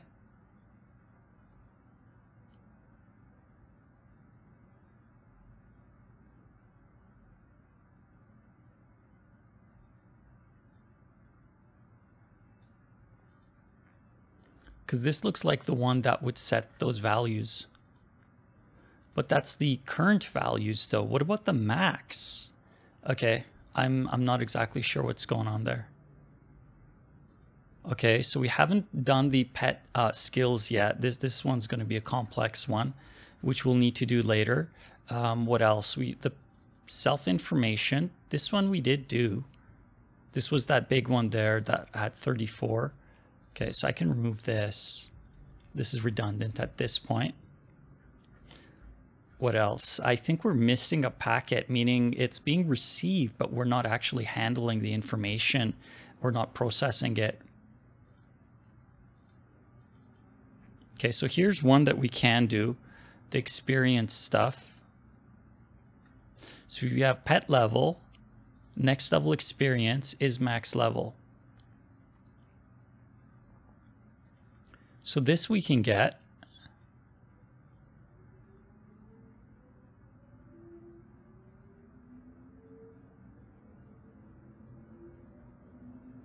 Okay, let's go one step at a time. So the one that I want then is I want the experience. I think that's an important one. So since we're already in this area, let's look at the experience one. Is max level. Let's check. Do we expose is max level? No. Okay. So we'll hit Control RE. I don't want that. I want that. Yes. Okay. Hit F12 to jump to it. Wait, you're supposed to... thought it was supposed to go to it. Okay, so we don't want to set it there. We only want to get it. Okay, so that gives us is max level. We want the current level experience minimum and next level experience. Let's see, do we have those exposed? No, we don't. Okay, so same idea. Control RE.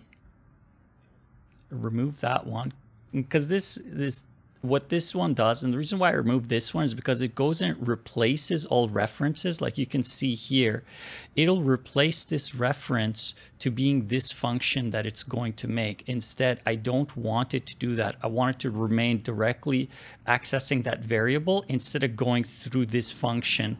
All I want it to do is to create this. That's all I want it to do.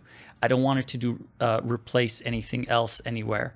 Okay, and then I want to disable the set. I just want the get. Okay, and then this one as well. No references, so Control RE. Okay. Wait. Did I do that right?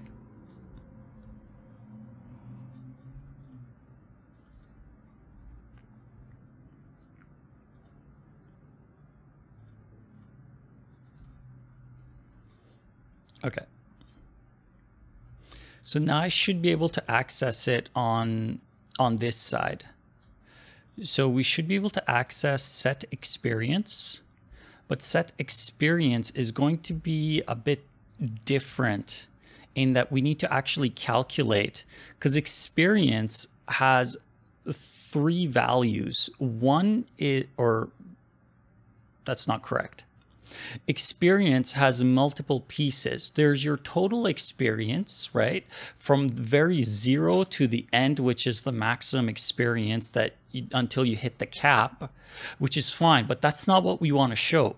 We want to show the experience for the current level, right? So let's say your experience total is, for simplicity, we'll say is 100, right? The start would be 0.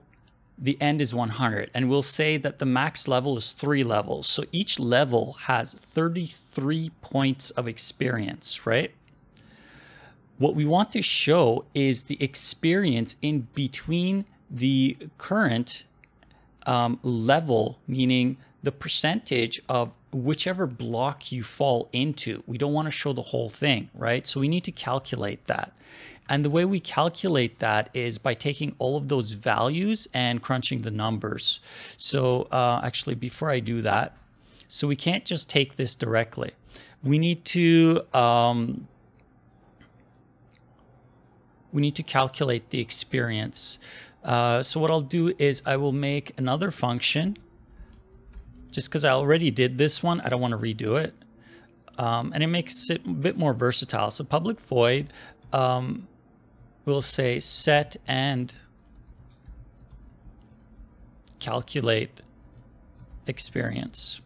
So we're going to call this one actually.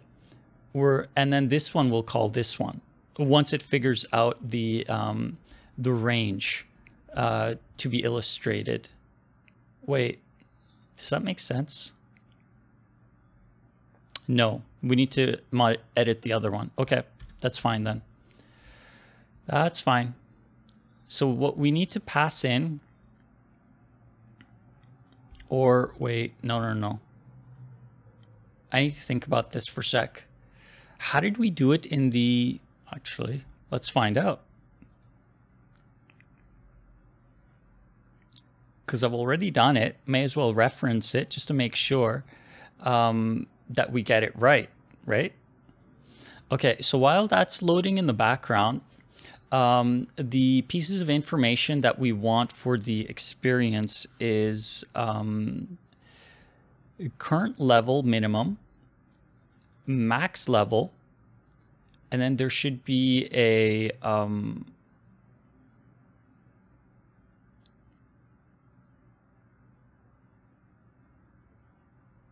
I thought there was more. Nope, not loaded yet. I actually don't remember exactly how I calculated that. I do remember I had to take into account the current level minimum and current level maximum. So I think I may need to subtract that from the total. Then that would mean I need total value.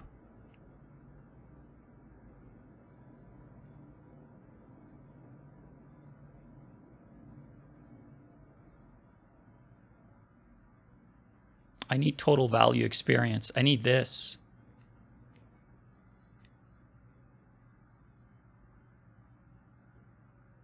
Yeah, so we need that as well. Okay, let's have a look at it and see how is experience calculated.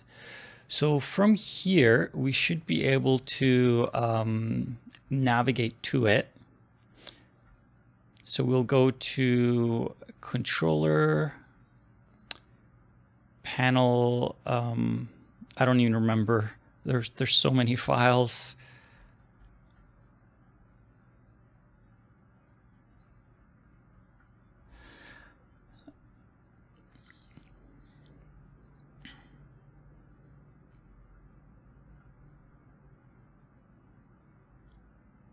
I think this is what I need.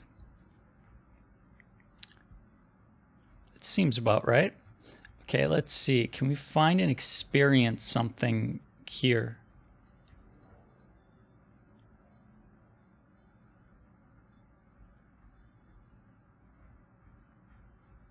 Okay, so I think we're kind of on the right track.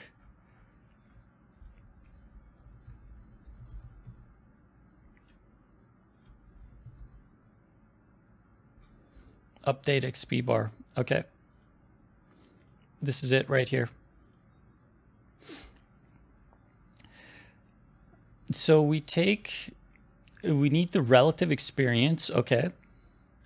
And we need the relative next level experience. And then where's the max? Oh, there it is. Okay, yeah, so we need this logic here. That's what we need. So what I'll do is I'm just gonna grab that. It's a good thing we looked at it, because I would have had to figure that out again.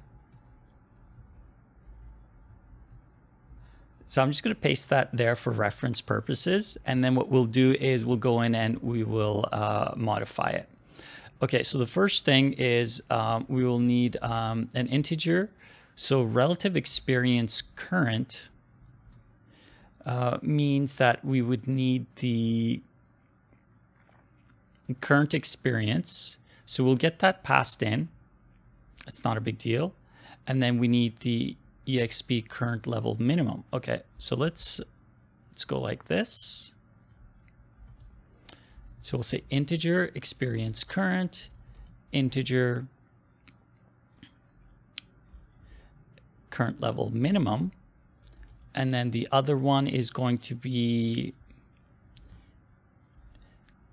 integer next level, right? So those are going to be our three values that we need. So then I should be able to remove that. So that gives us the relative current. That means whatever's the total experience we have, subtract the current level minimum. That means we're chopping everything out of it to get the relative current XP. So if your experience, if you just hit that level, it's going to be 0. If you're near the end of it, you're going to be towards the higher end of it, but we're going to get the end piece as well. So this will be integer. And then we should be able to do the same thing to this one.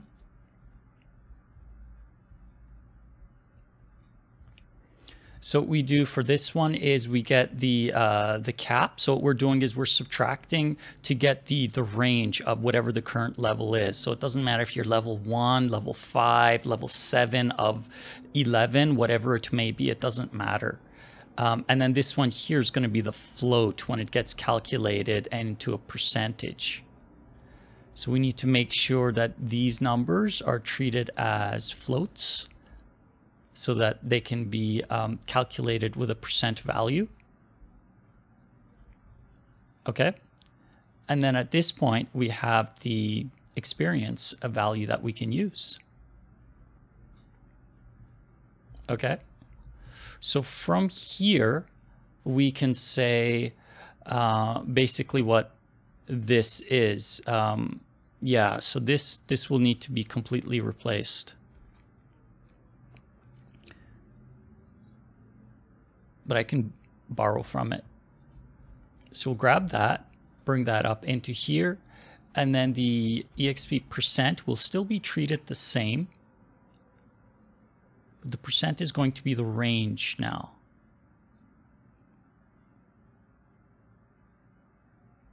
So since we already have the percent, we can just use it directly. So we don't need that line. And then what we need is the value current and next level.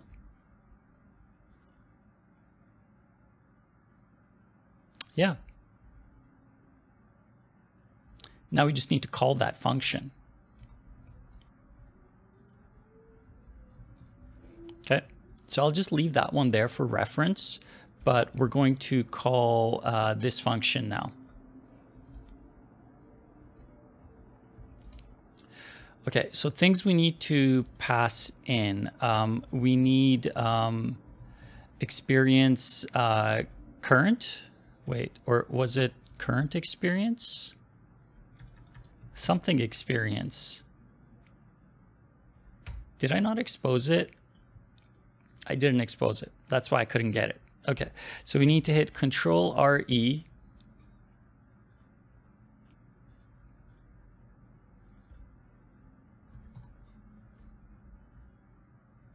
I want to disable the set. I only want the get. So now I should be able to say experience current. There we go.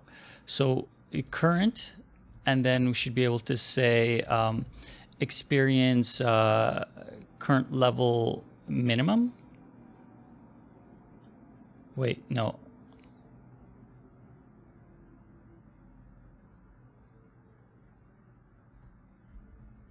This one was supposed to be pet current experience, then current level minimum, then experience next level. Okay. Sorry, that got a little bit confusing there. But yeah, you can see that it's something that we couldn't just set it directly. We had to calculate it based on the values that we have available to us, which is what allowed us to calculate the pet experience. So now we should be able to log in, and the experience as well as, oh, I have an error. What is my error? Oh, my test value. Okay. My test value, I don't care about that right now. Actually, I do. Let's put in something. It is the total. Total we'll say is 1,000. Current we'll say is 100. Next level we'll say is 300. That way, when we run it in test mode, we still get the values, but wait. Oh, right. The function call changed. Okay, there we go. That should work. Hopefully. We'll see. It's possible. I may have broken some other things along the way, but we'll deal with it. Okay, so let's see how this looks. I'm interested to see the experience bar actually show up. This will be a first. Okay, so we will summon, who do we summon? Let's summon Peaches, the OG original. Okay, so we'll select Peaches, and we want to go with the basic information, and there, whoa, that's not right. That's definitely not right.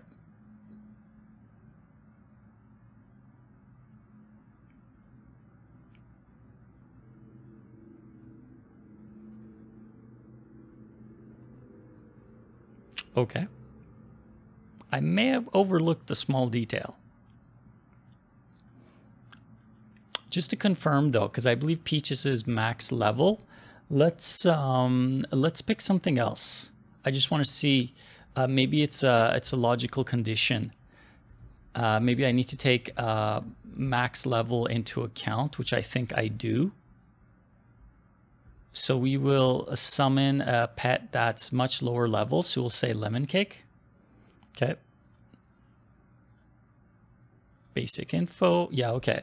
So I need to take max level into account because this looks right to me, right? Because that means that it's showing me the range, right? Of course, I'm not going to just take this as an absolute.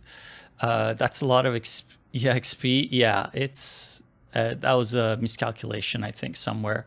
Okay, but I want to still test this. I want to see what is this, right? So what I'm going to do is I'm going to open up the old client, and I'm going to bring up the exact same pet just to make sure. And this is why we need the old client to still be functioning. So what I'll do is I'll log in. So this one is lemon cake. So we'll go to pets, lemon cake, summon, select it. Yeah, so that looks right, right? So the calculation worked correctly. It shows experience 147 out of 162, and the experience bar shows exactly in roughly the right percentage location, right? It's because this bar is a bit wider, and height-wise, it's also vertically longer. So that's why it looks slightly different, but it is correct. So this I know is correct now. The condition that we need to take is also the max level. So what happens when it's at max level that resulted in that really big number and it looked kind of messed up? We need to take that into account as well. So idiocracy, really? Okay, that's fine. Compared to the workflow in Flash, what are your thoughts on working in Unity? Do you miss the ease of working in Flash? That is a great question. I still use Flash for a lot of things. If I need to, let's say, rapid prototype something, or if I just want to crunch some numbers or something, I still fall back to Flash just because it's so simple to use. But once you get the hang of using Unity, and using Unity even on just past the very, very entry level, and you get access to this kind of properties in the inspector where you can drag and drop stuff, the way the components work, where you can add components, you can look at values in real time using serialized fields. The way that Unity treats object-oriented programming is a bit different, to be honest. There is an adjustation period, but once you get the hang of it, Unity is so powerful that you can't compare them. Honestly, you can't. But that doesn't mean Flash still doesn't have its strengths. It's still viable. Let's say you want to rapid prototype something. So for when I want to do the number crunching and I want to see some numbers and I just want to calculate stuff, I'll default to Flash. When I want to do the artwork, I go to Flash, right? Because I like working in, I find the usability of the tools of the vector arts and whatnot, vector graphics creation. I find it really intuitive because I've just used it for so long that I'm very comfortable with it.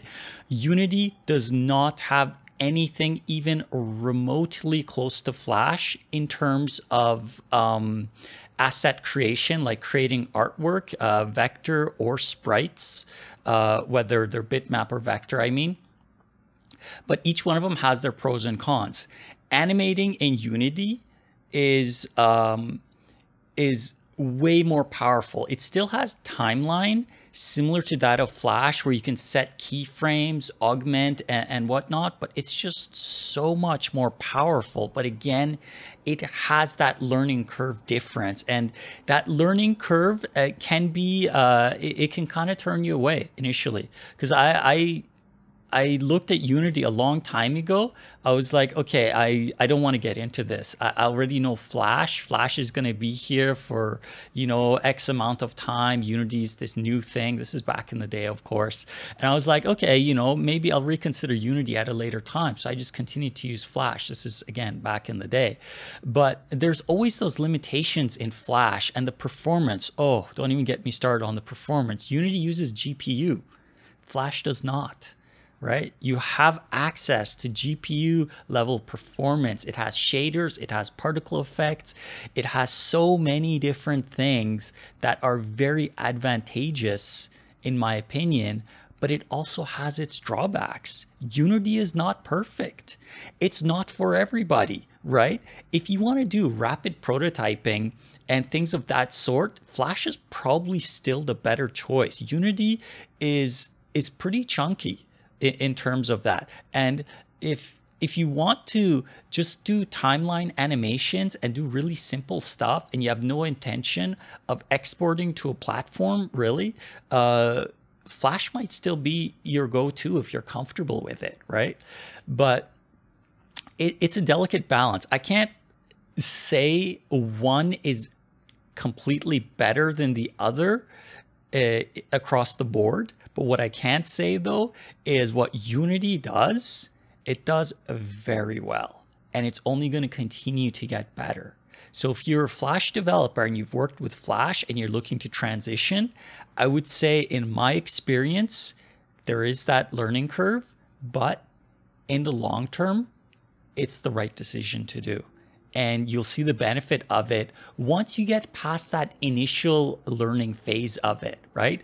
And then the more deeper you get into it, the more you realize how powerful Unity is. Because I'm not a professional. I don't do this for a living. I do this on my spare time because I enjoy making stuff and I enjoy working on the project. So that's something that you'll need to decide for yourself. Are you willing to invest the time into learning it? Maybe not even all at once, right? Gradually, little bits and pieces here and there. YouTube's great for that, right? Or just get in there and just start messing around with it and just get the hang of the interface and how it works first. And then start doing these little things and gradually make it more and more complex. Because you need to understand how their component system works, rigid body event system, how they use Canvas for UI and things of that sort, how their buttons work, how to optimize, what to optimize, shaders, when to use something, when not to use something kind of thing. I'm still learning a lot of that stuff myself, right? So yeah, I hope that's helpful for you, but it really comes down to you. What do you want to do? What do you want to learn? What are you comfortable with? Thank you very much for the thorough answer. What was your primary source of learning Unity when you started? The official tutorials, YouTube videos, a book, something else? Me, I'm one of those guys that dives in, but to dive in, you need a basic foundation. You have to have a basic foundation. But again, what I usually do, but not everyone's the same, right? What I usually do is I go in there and I look at it as, is this something I want to learn first? How much time do I have to allocate? Okay, I'm planning on being invested. Okay, cool. Download it, install it, right? And then navigate through the interface first. Go into these areas, see what's what, where's these settings, where's the project settings, where's the build settings, right? All that kind of stuff. Where and what is here? How do you install stuff using the Unity, sorry, the name slips my mind, but the Unity package manager, right? How do you manage packages, right? How do you do performance testing, right? Because Unity comes built in with the ability to, what do you call it? Sorry, the name again slips my mind. What was it called again? So inside of the build settings, profiler, that's it, right? So how do you use the profiler? How do you build to a specific device? How do you, manage and optimize different assets? How do you use their sprite editor? How do you use their sprite atlas? All of that stuff. So I would suggest just coming in here. First thing is just look at all this stuff. It's not going to make sense, but you'll get a basic concept of where things are and how the layout is, right? Then go for the YouTube videos. The YouTube videos, oh, my camera died. Okay, thank you for letting me know. I do have a potato cam. Let's see, does that pick up? I'm using an old Android phone for my camera. So anytime I go into certain areas where Unity uses the ADB, Android Developer Bridge, anytime it uses that to check, right, it disconnects, right? Anyway, so that's what I would recommend is looking at the interface first, then go for the YouTube videos. There's some really good YouTube videos, some great YouTube guys that make some solid stuff. Let's see, what can I recommend here for you? YouTube, and just look for Unity tutorial, right? And you'll get a whole bunch of them. Brackeys, he's solid. He stopped making videos, but Brackeys is a great resource. He goes from the basic stuff to the more advanced stuff. Not too advanced, but he's pretty good. So he's well known. And then just look through it. There's so many good tutorials. Pick one. What I would suggest is search for Unity tutorial introduction, right? And you can just learn, and they will take you step by step through the UI, right? So then you can match what you've just viewed in the application UI and come and see someone go through it step by step and explain it to you what each one does, right? And then once you're done watching that video, go back up here, right? And follow that video. If you have two screens at the same time, you can watch the video and follow it along at the same time. That works really well, right? And then from there, what you can do is slowly work your way up and do what's traditionally known, tested, and true. Start with hello world, right? And get into some of the more push your limits a little bit. It's okay to not know something and be just outside of your comfort zone, but know that those videos on YouTube, there is a bajillion of them covering everything from the most basic stuff to things that are so advanced they go even above my head, because I just haven't had a chance yet to learn it to that degree. So that would be my recommendation personally, because videos, I think, are visual and we're all visual learners. It really helps. Thank you for the answer. You're welcome. You're welcome. I'm glad that's helpful for you. And even like these things that I do, right? You may not understand it to the depth of the what I'm doing, but conceptually, there's still stuff you can learn from it. Not just me, but there's other people on Twitch that also broadcast that do this kind of stuff. Maybe not to the same way that I do it, but there's a lot of other people that share this kind of knowledge, and it's just all a part of, you know, being a part of a community, learning and just having fun at the end of the day, because it's something that you want to do and it's something that you want to enjoy doing. So hopefully you're doing what you enjoy doing and you keep on doing it for the foreseeable future.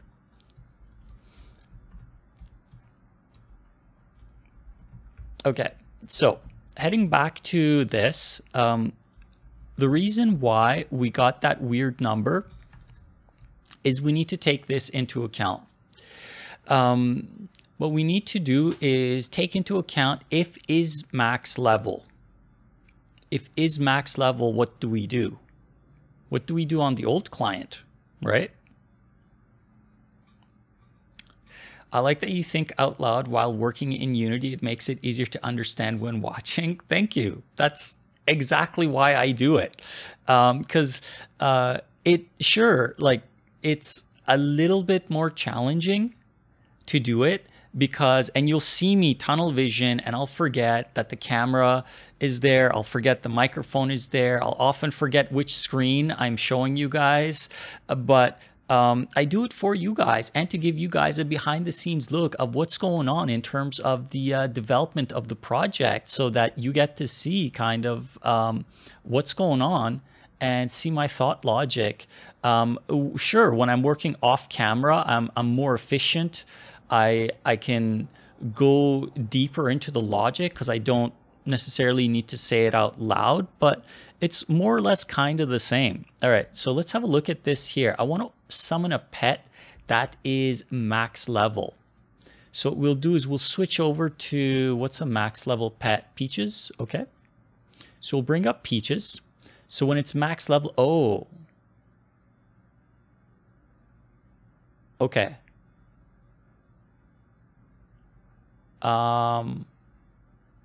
That's what we need to do for max level. So that's what I'll do. I don't agree with the percentage being at the beginning. I think what I'll do is I'll make the percentage 100, but the text will say max. I like that. Let's go with that, right? You guys agree with me, right? Percentage should be at the end, not at the beginning, right? Because I think it makes more sense. Symbolically, it means you're at the end, not at the beginning. That's kind of my logic behind it. Okay. I subscribe to you in your YouTube channel, so I'll keep an eye out for your updates. Thank you. Yeah, there's the YouTube videos that I make are really these. I archive them on YouTube because I believe there's educational value as well as entertainment value. And I will in the future look into making other YouTube videos, but for right now, that's kind of the idea. My dev journal is there if you are interested in learning about just the cliff notes of the progress. There's the Discord channel, there's Twitter, there's Instagram, and I'm forgetting something, but you get the idea. Yeah, the official website and the forum. Okay, so Angry Shark Games. Wow, looks like a nice game. Thank you. Thank you. All right, so let's fix this percentage thing. So if it is max level, we don't care what the current percentage is. We don't care what the max is. What we want to do is just go straight to it. So if it is max level, what can we do? I think we're gonna have to treat it slightly different if it's max level. What we can do is if it's max level, we can just set the value. So we can set value equals 1F. So that's the percentage. And then what we can do is we can set text equals max, right? Yeah, let's see that. Let's see what that looks like when we, I think that should work. or it'll completely break in a blazing glory, but that's okay too. All right, so let's log in here. All right, I had my other client logged in. I just kicked it. Okay, that's fine. So we go here. We will go to our pets. We'll summon. We had Cheesy Puffs. Let's go with Peaches, because that's the one that broke before. So we'll summon Peaches, and we want to interact with Peaches, and we want the basic info. And there we go. Yeah. Okay. So that's correct. That works, right? That's what we wanted. There's a bunch of white space here. So what I'm thinking is I'll take this whole panel and kind of scale it down width-wise. It's a bit too big, but right now I don't care. So our next step here is to get the health, the mana, and the stamina to populate correctly. So let's see, not just that, actually, we need to be able to get out of this. So right now we're stuck, right? There's no way that you can remove this panel. Once you bring it up, that's it. You're committed. Okay. All right, so we need to do that too, but I'll get to that later, and the bouncy effects and visual stuff. I don't know if I'll get to that quite yet, but we'll definitely look into that. So what I want to do is I want to address the health, the mana, and the stamina. I want to see why are they coming up as zeros, because I'm pretty sure we have a synchronization packet that comes from the server that gives us those values, and then we're taking those values right here. So we're reading them, we're passing them in, but these are 0, 0, 0, 0 is kind of why it's coming out as zeros.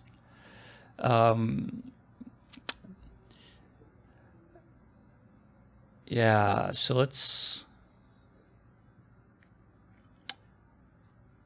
you started making 8 years ago? Huh.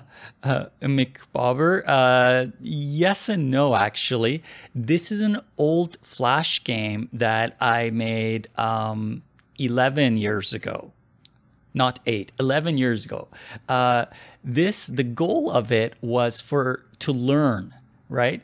Because there was no other opportunity that I had, even working as a programmer, as a full-time job back in the day. I just couldn't get an opportunity to make something that I could really learn from. This project, I made it in Flash ActionScript 3, and it was the best educational experience I could possibly ask for development and games and programming. I learned so much from making this that I cannot put it into words how valuable that information was for me, because I had to do everything myself, including the coordination of not just the story, the tools needed, everything. I had to make it myself. And that was the idea. It's for it to be educational, and it served its purpose, and it was amazing. And it was something that if you are the type of person that can commit to something like that long-term to learn with the intention of learning from it, I highly recommend doing a big project. Once you get past the initial, you need to go past the basics, right? You need to be at a intermediate level to be able to take on something like this big. But that doesn't mean you can't take on something that's a bit too big for you, even at an entry level. You don't have to complete it. It's not about completing it. It's not about finishing a product. It's not about having 1 million players playing your game. It's about making something that you enjoy, learn from it, and then share it with the community and see what comes from it, right? And that's what I did. And that's where we are now. So if you look at the dev journal entries, I explained that at 2020, when the whole zombie apocalypse happened, and we all started working from home, right? Flash was, sorry, this was 2019. Flash was reaching end of life at 2020. My choice was to completely shut down the project and walk away from it, or pick it up, rebuild the client, make it cross-platform, which is exactly what I'm doing. So it's going to work on iOS, it's going to work on Mac OS X, it's going to work on Windows, it's going to work on Android. It doesn't matter what device you're going to be using, as long as it meets the minimum hardware specifications, it's going to work. It's going to work the same on any device with touchscreen, mouse and keyboard, gamepad. It doesn't matter if it's an Android phone. It doesn't matter if it's your iPad. It doesn't matter. It's going to work on all of those. And I'm designing it from the ground up with that in mind. That's why you'll see me make certain decisions that make it compatible for that type of usability, right? So that's kind of the direction I've been going. And the goal with this Unity client is similar to what I did back then 10, 11 years ago with Flash, and have it be another great educational experience for me and for you guys. So I can share it with you guys, what goes on behind the scenes with the project, and you get to see a project being made in front of you, and one day in the not so distant future, okay, not this year, but sometime maybe next year, we'll have a early playable alpha where you can jump in and play, just like how the Flash client is still playable right now. You can play it, the old Flash client with a standalone Adobe Flash projector, and just load the Swift file, and you can still play it.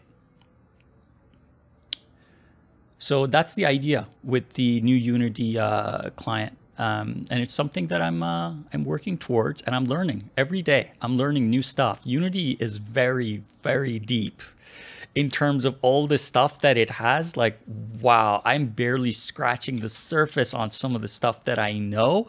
But even what I know, you can see what I'm able to put together. So imagine someone who's a lot more experienced and a seasoned programmer than myself. What can they do if I can do this, right? So it's really, it's a tool, right? And the limit, it is not even your imagination. It's how far do you want to push your creativity, and what kind of commitment do you have to making something for yourself and learning from it in the process. If you don't mind me asking, what's your day job these days? It's nothing like this. It's nowhere as interesting as this. It's just another job that allows me to get by. If it's programming, what kind of domain? Nothing programming related. I do use a computer, and one of the challenges is that I use the computer for my day job, and it's a different keyboard than the one that I have at home, which is this one. It's softer. It's more like a laptop type keyboard because it's softer, because I jam the buttons, and it kind of hurts my fingers after pressing buttons a million times. So you'll see me mispress buttons because the keyboard is slightly different in its layout. And that's also a challenge that I'm working on to improve on it. But it's okay though. It's all part of the fun, right? Like, if I didn't enjoy doing this, I wouldn't be doing it, simply put. And I like sharing it with you guys and the community, because the community, even though it's small little Discord community, it's a positive community. And that's what I like. I like those positive interactions. You can go into any community and you can just troll, and, you know, you go into there and nobody's really talking to each other, right?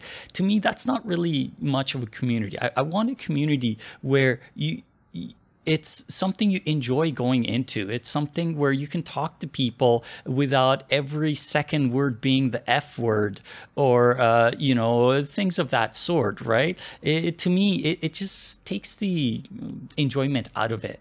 And that's what I'm trying to build as well, is a positive community of people where the interactions are positive, and it encourages more positivity as a result of that. Okay, so what I need to do is we need to figure this out.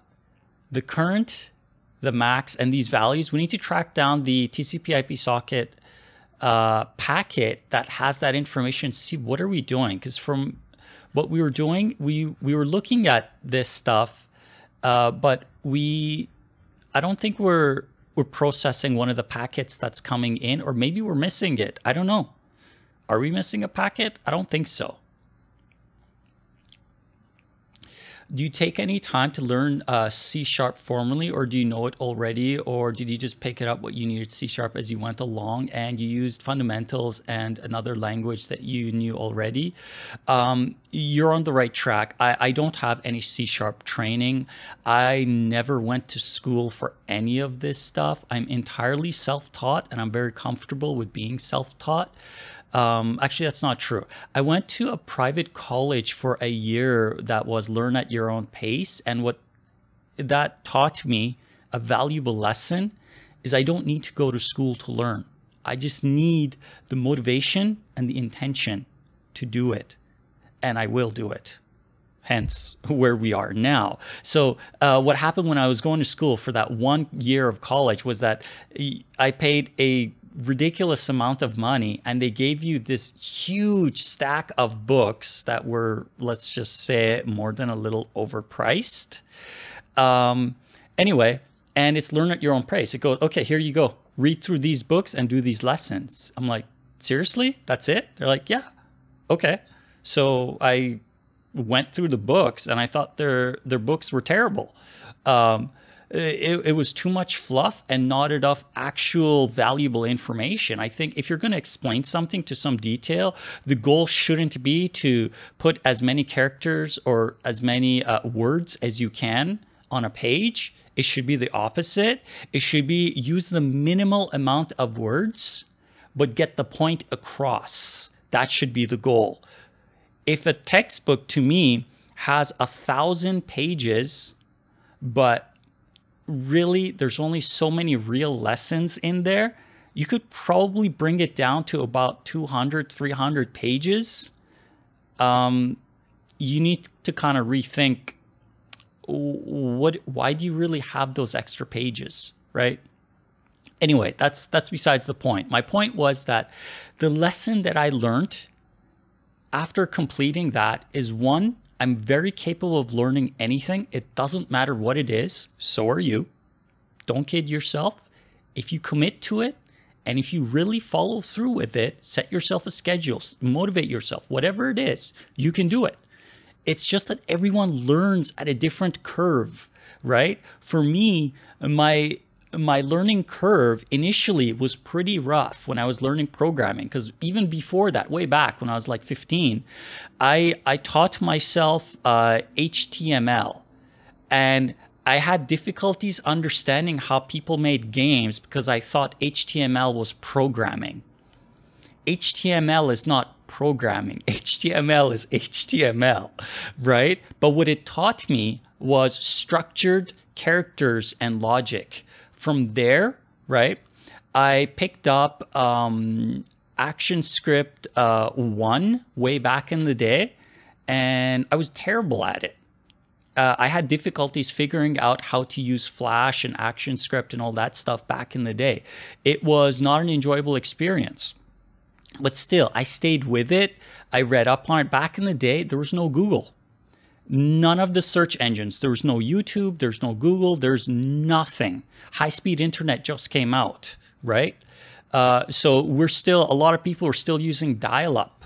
Not even a 56K modem, the 33.6K modem. Yes, it takes away your phone line. You can't use phone and be on the internet at the same time. That's how long ago I'm talking about.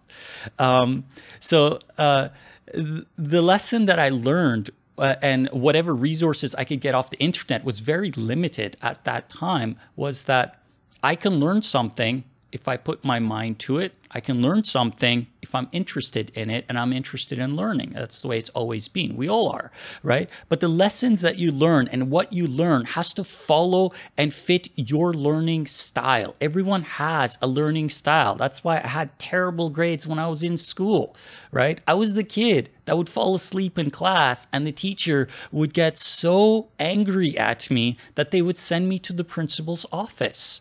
I would go to the principal's office. The principal looks at me and he's like, "You fell asleep in class again, didn't you?"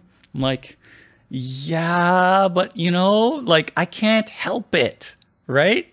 It's just the way that it is. I'm sorry. I'm not trying to be, undermine the educational system, if you want to call it that, but it's just the way that it is, right? We all learn things differently. We all learn at a different pace. We all have different interests. We all pick up things differently, right? Like there's some things that I'm probably terrible at, right? But there's those same things you might be really good at it, and you'll pick it up a lot faster than I will, right? It's just the way it is. Anyway, I think I made my point.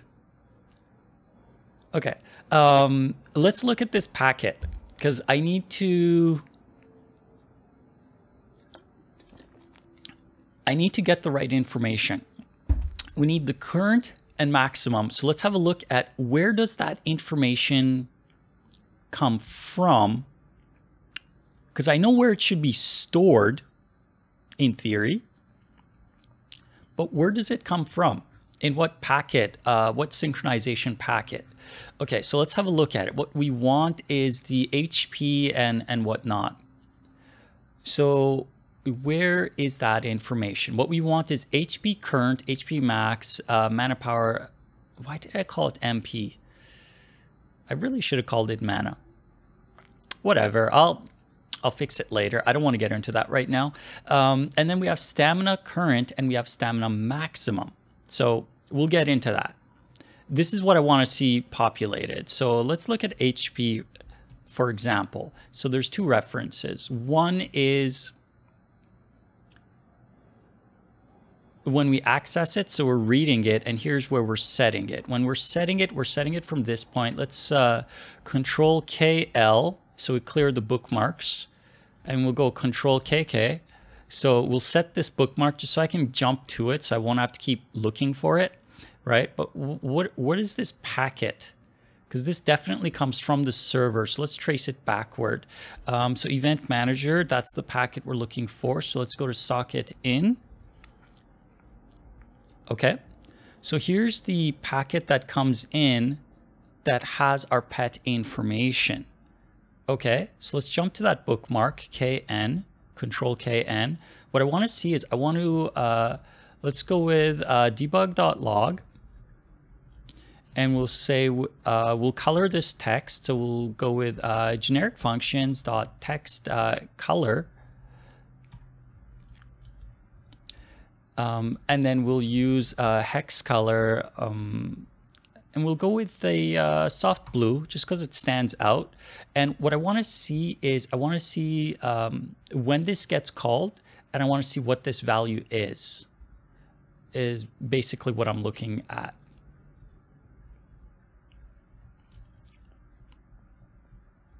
And I'll just indent it 2 times. Okay, I want to see if this is being called at all. So if this is being called, we should see it.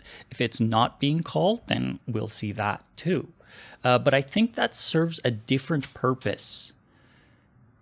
I think I may need to reference the old Flash client to see how do we get that information? What am I missing? I have a feeling I'm overlooking something that I did in the old Flash client.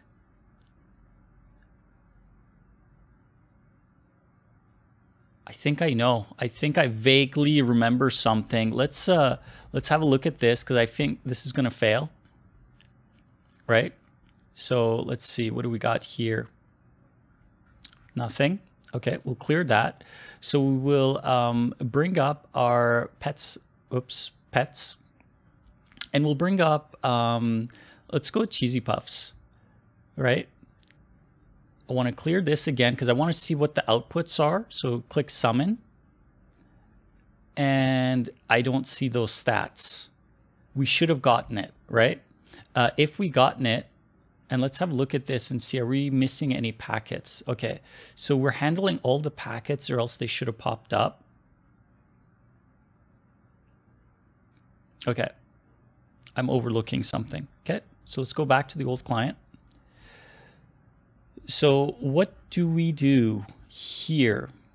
There has to be, I think a request packet is what we're missing. When we summon a pet or when we select I think it's when we select the pet. I think that's what it is. Let's see. What do we do here? Let's see what stands out. Okay, so you'll have to forgive me. This is 10-year-old code. It's going to look pretty bad in some areas.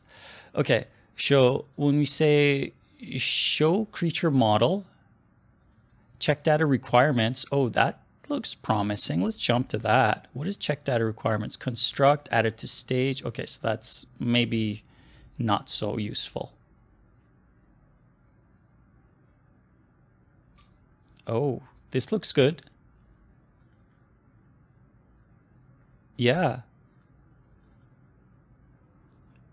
Request pet info owner. I think I'm missing this call. But where do we call this check from? The check is called right when it's added to stage. Okay, so that's what I'm missing. I'm missing exactly that. So we're missing a packet. So what we need to do is when the screen comes up,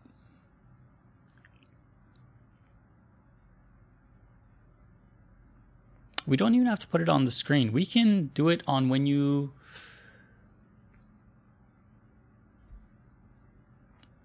We can do it when you summon the pet. On successful summon of a pet, what we can do is on a successful summon of the pet, then we'll request the information. So when we go to bring up the screen, that information is available. Or the current system, what this does in the old Flash client is it would, when you bring up the screen, right now it doesn't show that because it just happens so fast. What it does is it'll show you a please wait screen overlay that comes up on top. It'll send that request to the server. It'll wait for the response. It gets the response, processes the information, populates the information, removes the please wait screen. I don't want to do that though. Let's just get it working for now, and then we'll have a look at it later. Let's get that packet going. So this packet here is we sent 2 actually. Oh, we need both the information and we need the pet equipment. Oh yeah, we do need that too. May as well do both. Okay. I'm getting my shortcuts mixed up. I have so many applications open, or not so many applications open. I'm jumping between so many applications. I'm getting my shortcuts mixed up. Okay, so what we want is both of these function calls. We want request a pet info owner, and we want request user inventory items. Wait, request user inventory item. That's not the right call. Request pet equipment inventory basic. And then we send our pet ID. Why do we need to send pet ID?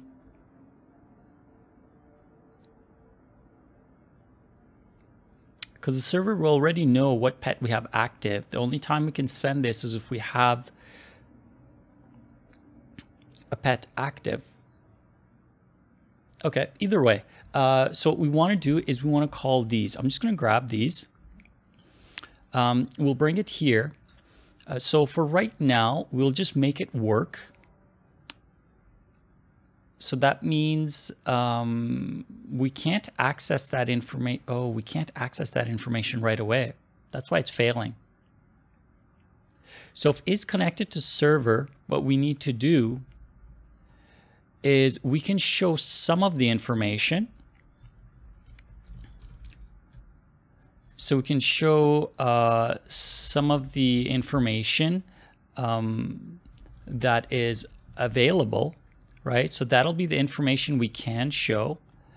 And then we can send the request to the server for more detailed information.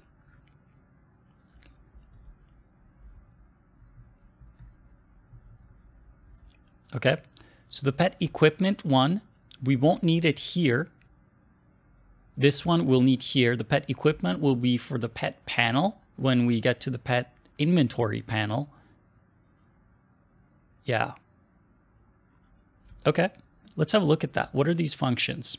So this one here, I'm going to grab both of them and I'm going to bring them in.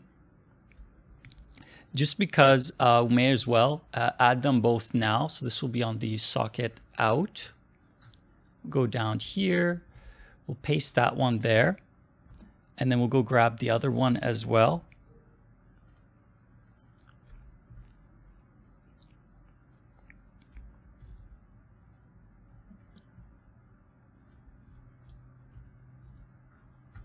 Okay, so we'll change them from ActionScript to C#.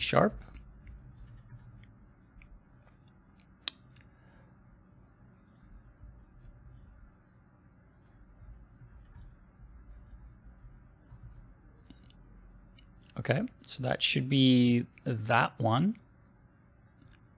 And then this one, same idea.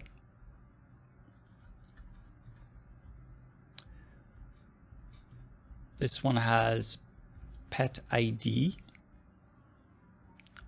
I'm not sure why we need that, because the server really should know what pet you have active, and you should only be able to pull the information on the current active pet.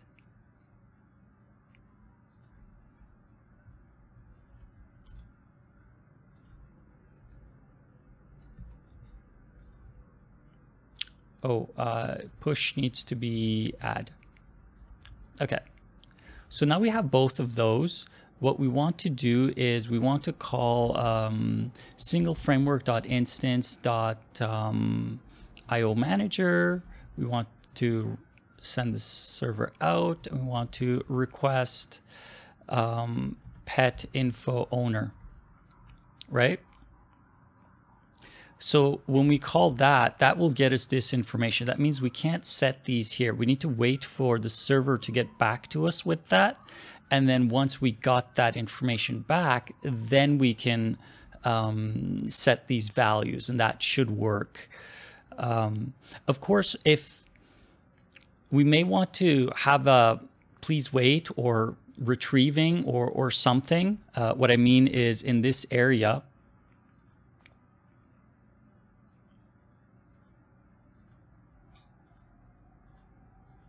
so in this area, when you bring up this information, right? So this information will not populate right away. Some of this stuff will populate that's already available, but anything that's not yet available, what we can say is please wait or something, because there's a certain amount of time for the full round trip, depending on your ping to the server, right? Because I know some people are farther away and there's only one server, right? So it could be anywhere between, if you're close by, it could be 25 milliseconds. It'll be a blink of an eye. You won't even really see it. Or it could be some of the other users who are farther away who get upwards of, or they have unstable internet. They could get anywhere from between 500 milliseconds all the way up to a full second of this information not being populated. So when you bring this panel up, it'll look like it's lagging, as most people call it, but lag isn't the right term. It's latency. The packet of information going to the server validating it, and then sending you back that information, and then processing it and displaying it. So that's kind of the idea. But let's work on it one step at a time. So when we send this request to the server, though, what happens? Okay, so we're sending header pet owner info. That means this stuff is not going to be set. So when the server comes back to us, it should give us back this same packet. Let's just make sure that it does, and we'll see it in just a sec, and we'll see what that information consists of.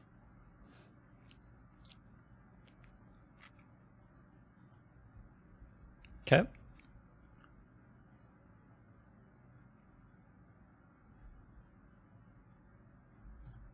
So we'll log in. Okay. We will summon our pet. We'll go with, who do we want to summon? Let's go with Peaches. Okay. So from here, when we click on it, that's when we should get, what's this?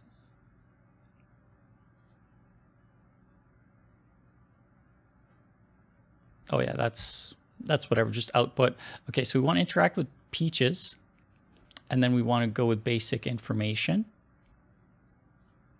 Okay, so that means the packet should have been sent. How do we know? Well, we'll have a look at what's got sent. And this is why I have my own custom little logger here, which I find very useful. And there it is, right there. So this is an unhandled packet. We sent POI. What is POI? Pet owner information. Okay, so we're requesting pet owner or PIO. Wait, is that the right one?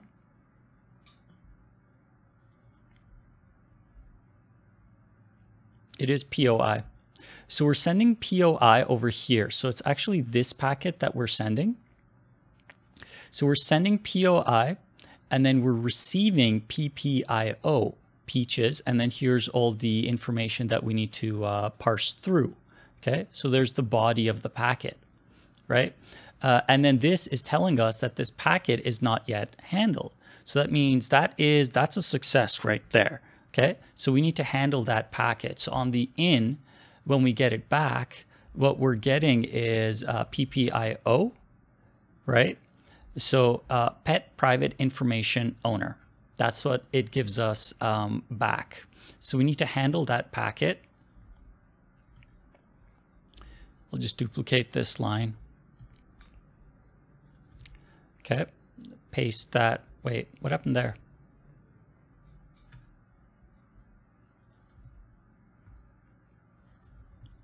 Okay, so we need to add that packet to our manager, and this one is the pet. Where's our pet category?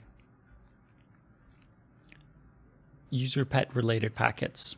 Okay, so we'll go with a public constant integer. It'll be the next ID. Okay, so then now that we have the ID for the event, we can go to the My Pets manager and we can listen in for this particular event. Where's our listeners? Okay, right here. So I'll just hit Control D, duplicate that line. This is the ID that I want to listen to, and then the function that it will call. So it's going to be handle pet private information owner. Okay, and then we'll of course add it to the remove as well. Don't want to forget that part of it, right? Okay, and then Alt Enter, Enter, and then F12 to jump to it. I like that functionality, but we're going to move this function farther down.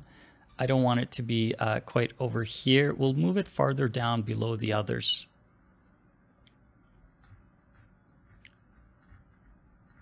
So that's still our listeners, listener, listener, listener, listener, listener, listener, listener. Okay, right here. So we'll add it to here. So we'll need to get this information. Okay, but what does that come with though? So over here, this is why we have the old client. We can reference it and go PPIO.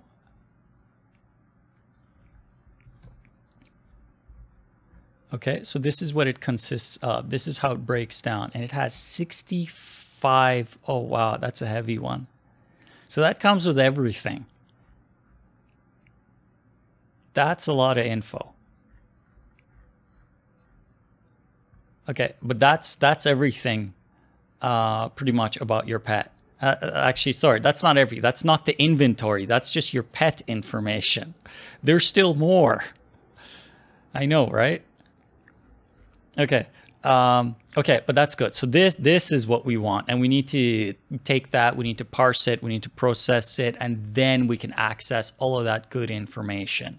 So what we need to do is we need to treat it similar to this one. We need to get the packet first. So I'll just sample from here.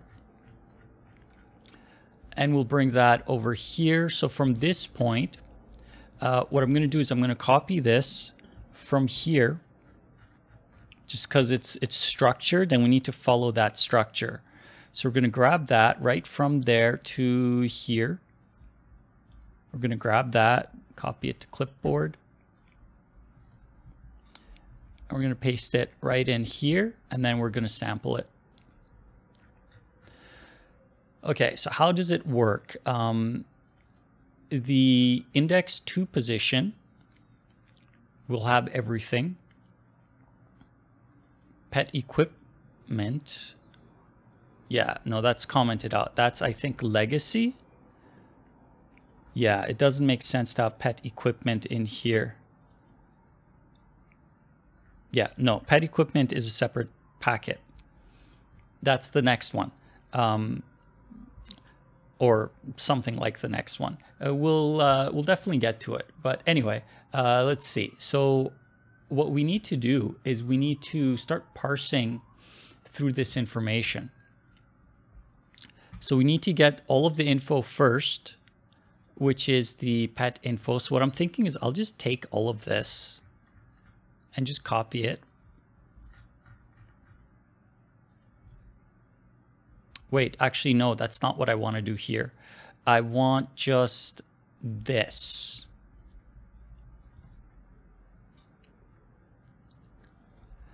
What I want is string pet info. I'm going to treat it a bit different, or not different, but similar with the other, so it's consistent. So this variable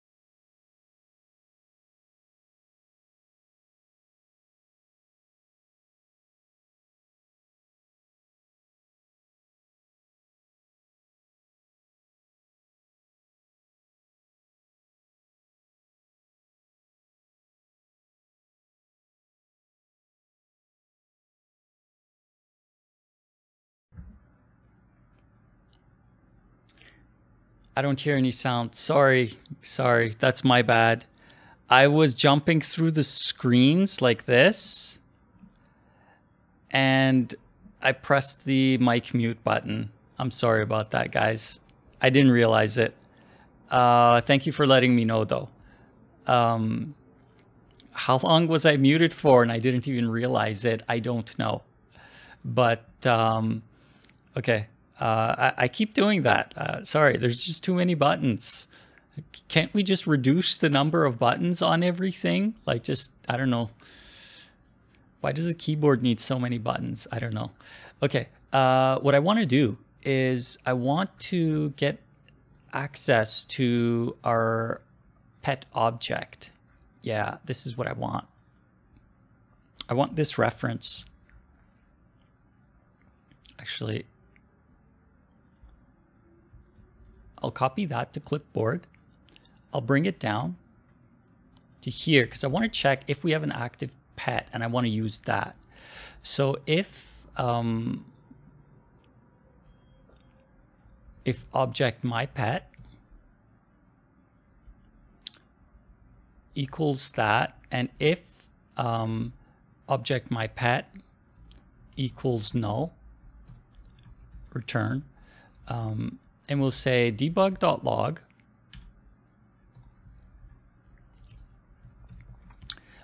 generic functions, and we'll say text color, and we'll make it red. So we'll go generic functions dot hex color red, and what we're going to do is we're going to say no pet active.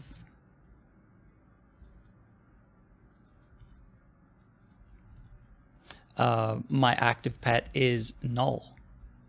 Okay, so that will address that. But from there, we now have access to this. So then we can use that dot pet information, and we're going to pass in all of it as one variable, and this will be responsible for parsing through it. So all of this stuff here, what we can do is we can just cut that and then go down here to that one function that we just made, the new one at the very bottom. Okay, so this will be where we store everything, and I do mean everything because that's a lot. We're not going to do all of it just because I don't really want to do all of that right now. I just want the fields that I want right now, and then we'll come back and we'll do the rest of it. I just want to get the information displaying, and then we really should be doing all of this because we're going to need it in the future some point. Some of this stuff I don't quite understand, like this sub object. Wait, no, it's not a sub object. Never mind, I'm misreading it. Okay, anyway, so from this point, what we can do is we can take this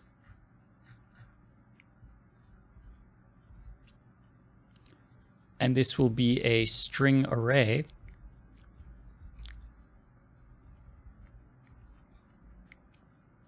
And we should be able to split.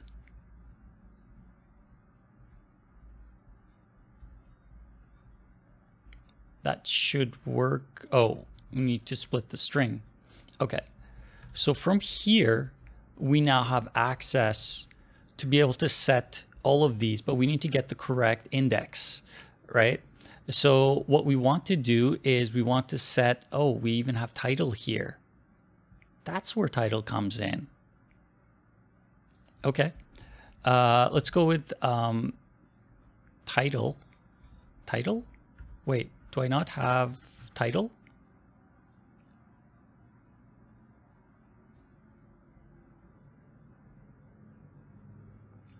I don't have title. Okay, let's not sidetrack then. We'll just go with for the HP stuff. So we'll just Shift Alt and we'll just grab these and we'll bring that down. And I'll just focus on, why does it do that? Interesting. I don't think it should do that. Or did I copy it incorrectly? Yeah, it shouldn't have done that. I think it kind of misunderstood. Okay, so Shift Alt, so we can do multi-line edit, right? I just want to indent it. Oh, they're all, whoops, they're all integers. So we'll set them to 0. Okay, so from here, we should be able to get HP, so right there. I wonder, can we copy like this and then go here and then paste? Nice. That's cool. Okay, but we still need to convert it from that to a integer. So we need to say int32 dot parse. Yeah, so we need to do that as well. Should be easy enough. We'll just grab this here and we'll copy it to clipboard.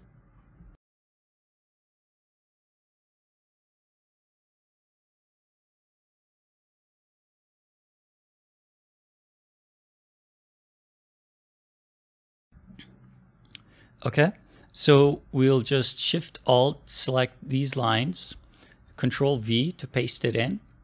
I really like that. Oops. Oh no, I'm breaking it. Don't break, please.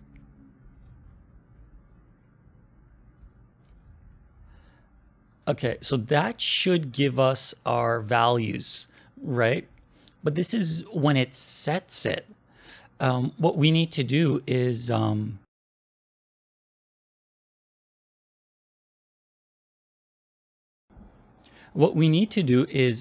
after the values are set, that's when we can access it, right? So we need to know when are these values processed and when are they set, because that's when the information is available for us to be able to access it. So I'm not going to worry about the other stuff just yet because there's quite a bit of information there.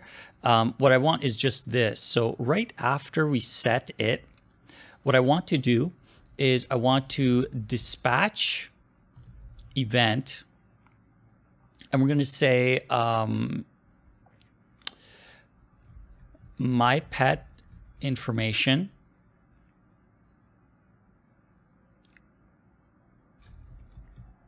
processed.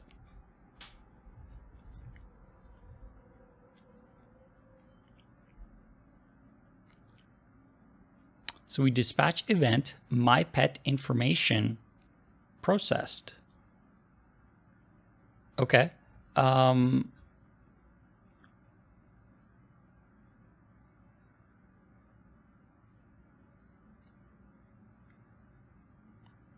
Yeah, that should be it. So we'll say private void, and we'll make the function right here. Wait, does my pet manager not dispatch any events? Really? Oh, it does. It's up here. Okay, so I put it in the wrong location. Let's group all the dispatches together.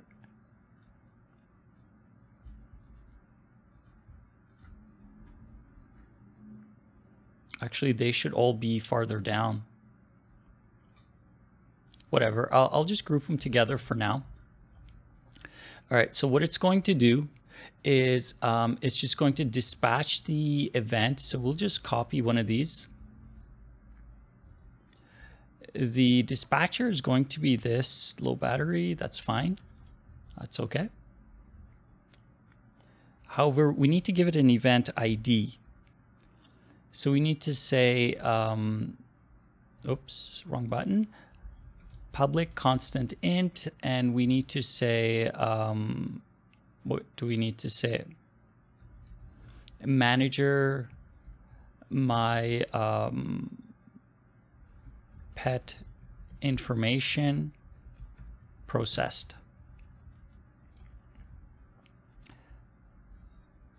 Okay, and we'll just grab the next ID. Okay, so that's the ID of the event that we're going to dispatch. So now we have it dispatched, but we need to listen in to this ID. And where do we listen to the ID? We listen to it right here in the add listener. Oh, we don't have one yet. I thought we did. Okay. We don't have one yet. That's fine. We'll add one. But what it needs to do is it needs to call a single framework. Wait, I have caps lock on. Instance dot check initialized. So that's an important one. And then we can say add. Let's just create the functions. Public, public, public, public. And we'll add our add and remove event listeners down here. So we'll say a private void add event listeners. And then this one will be our remove event listeners. And same idea as before, we'll check if it's in the process of being destroyed. Single framework dot instance equals null. If it equals null, we want to return. And then same if the event system is in the process of being destroyed or has just recently been destroyed. Okay, now we can, we need to add them first. So in the start, right after we call check initialized, we can add that. In the destroy, we need to have a public, actually we can just go on destroy. Oh, yeah, okay, it creates it for us. Nice. Okay, so here we add the remove event listeners.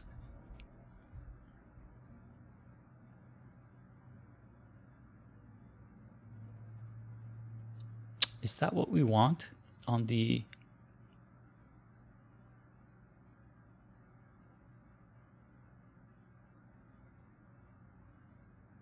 That's fine. This should still work. If I need to restructure some of the logic, like sequence of execution and whatnot, I can do that later. But what we want is we want to be able to add that listener. So that this listener ID is specifically what we're looking for. So single framework instance dot event manager dot add event listener. And we need to give it the event manager, the event ID, who's dispatching it. It'll be single framework dot instance dot my pets manager, and then the function is going to be handle my pet information. Oops, processed. I just realized I misspelled that.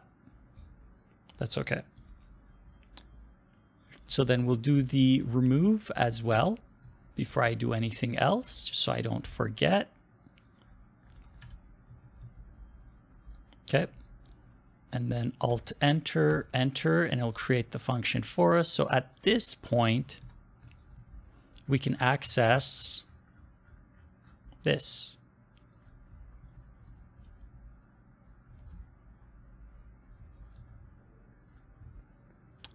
So at that point, we can set that. We can set the other stuff too. So all of it.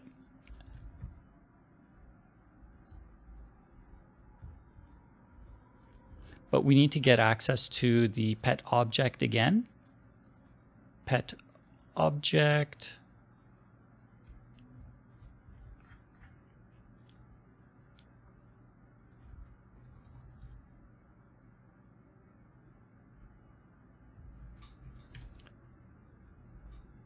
Let's just simplify it a little bit. If pet object does not equal null, then we will set these. And we'll just indent them. Okay, this should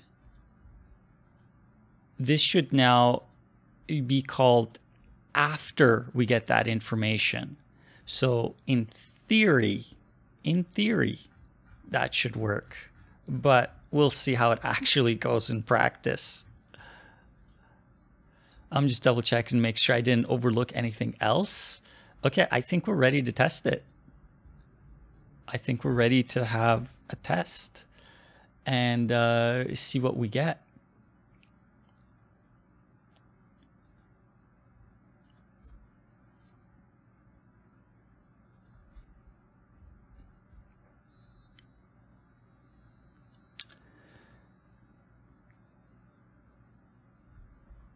Okay, so we'll log in as usual. And then we'll go to My Pets and let's summon Peaches again. Sure. Okay. Want to interact with Peaches and we want to see basic information. And there we go. Nice. There's still the type, the title, and what else? I forget. But yeah, so I think it turned out well. It's definitely too wide. Width-wise, it's definitely too wide, but that's a visual thing. I'll clean this up at a later time and make it look really good. This is going to be the idea, right? And we need to be able to escape out of this too. Like right now, when you open this panel up, there's no way out. You're stuck, right? There's no closing this panel. Even though you can still select past it, which you're not really supposed to, but still, I think it looks pretty good. Nice, yeah, I think so.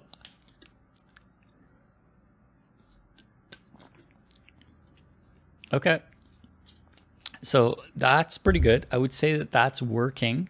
So we can do all the other information pieces as well, because type and title come into that same big packet of information that comes from the server, as well as other information that we will later want to access anyway, right? So let's go and handle that information when it comes in from the server. So we need to handle this big bulky thing. Okay. So what we need is name, current level, title. Oh, it gives you everything, even the redundant stuff. Oh, what? Pet growth. Pet growth. Oh, pet growth. Right. The value for the pet growth. Okay, so we get everything.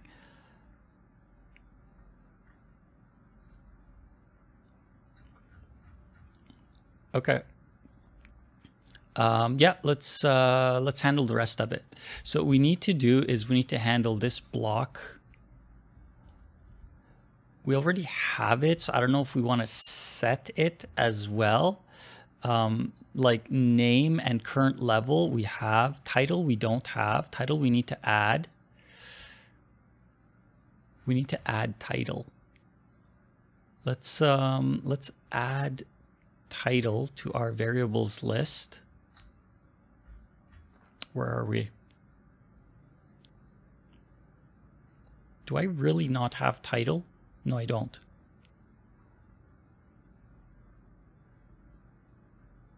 I don't see title. If it was here, it would be right here, basically.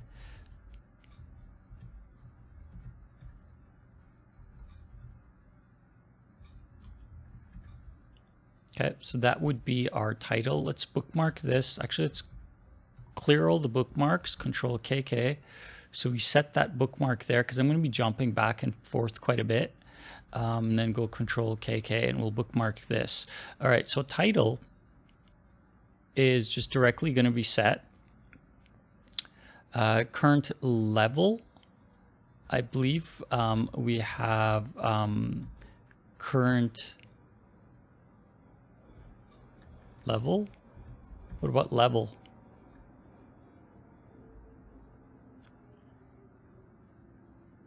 Pet level. Oh, I see. So I named it a bit differently. That's okay. So it'll be int 32.parse. Okay. Name we already have, so I'm not sure we need to really set it. But I mean, it's there. Right? Okay. So experience, sure, we can I guess just set all of them. So this one is experience current, pet current exp, And this one is EXP current level minimum. And then this one will be EXP next level.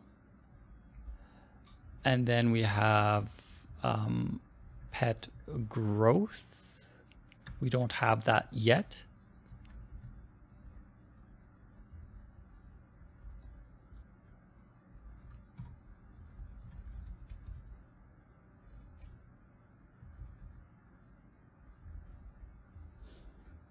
That's why I like bookmarks, is you can just jump from one location to another. Okay, so this needs int32 parse, because these are integers.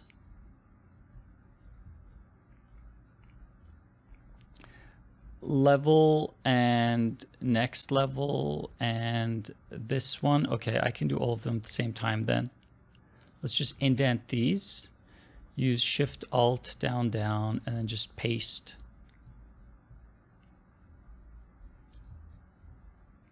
Okay.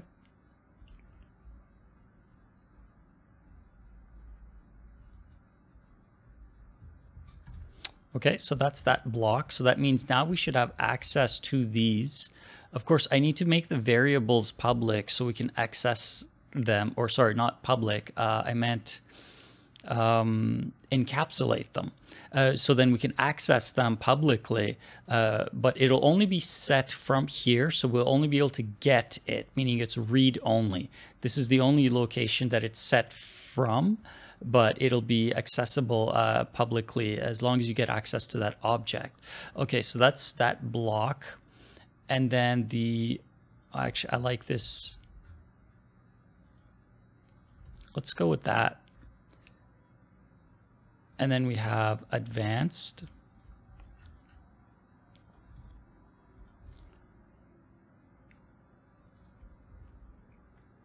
Oh, I do all of these. I thought this would come in with a different packet, but that's okay. This is still good information to have. I don't think I have these variables either. Unsigned or unused stat points, unused element points. Yeah, all of that good stuff. Okay. Yeah, we're definitely moving along here. What do we need there? We needed type and title. Was type or title in these? Title, yes. But where's pet type?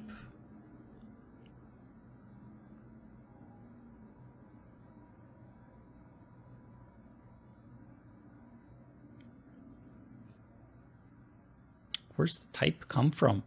I don't remember.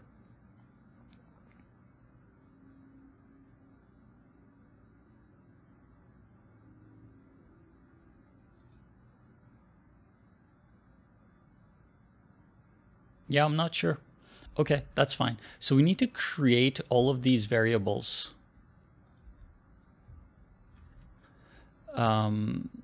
So the way we can do it is let's jump there. Oops, wrong shortcut button. So Control Shift arrow right allows you to jump a whole word, and then down we can select all of these, hit underscore. Okay, so that'll do that. And then same idea, we can indent.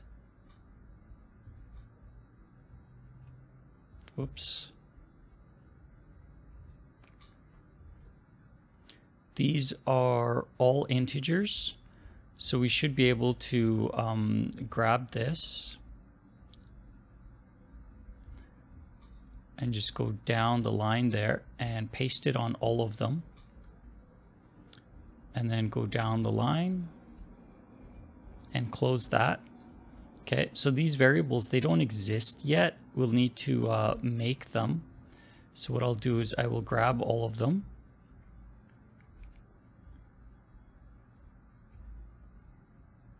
So we'll copy that to clipboard, and then we'll go up here. I could have just jumped to my bookmark now that I think about it. Stats, fire element. Okay, maybe we need a new block of information. Okay, that's fine. So we'll call this one advanced. Paste that in there. Shift Alt, and we'll go down all of them. Private int, jump to the end, same idea. And we'll say equals -1, right? So now all of those variables exist. Jump to my bookmark, jump to the other bookmark. Okay, so now these exist, these values exist, we can access them. So then the next piece is going to be the new level.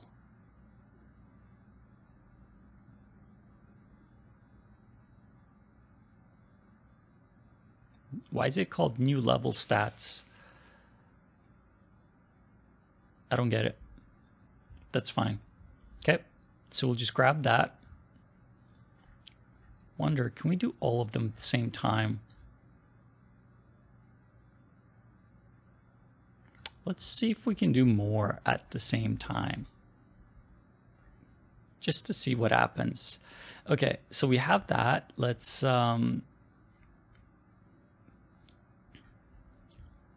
see if we can do all these in one go.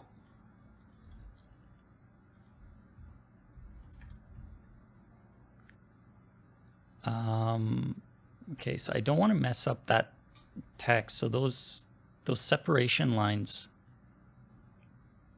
how can I do that? Okay, we can go like so, that, and like that. So then I can, oh, I didn't need to do this one because I want to go like this.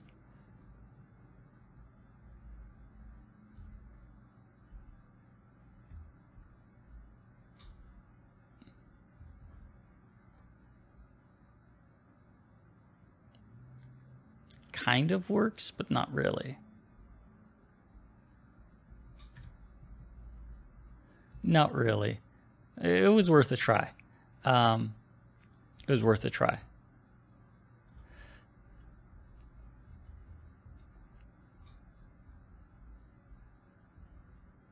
Wait. Oh, wrong button. Whoops.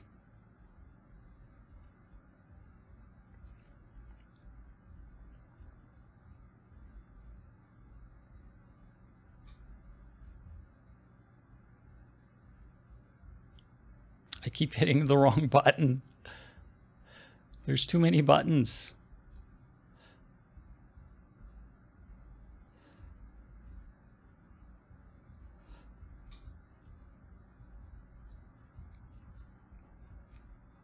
Okay, so now I should be able to go and do all of these at once. It'll get a little messed up, but that's okay.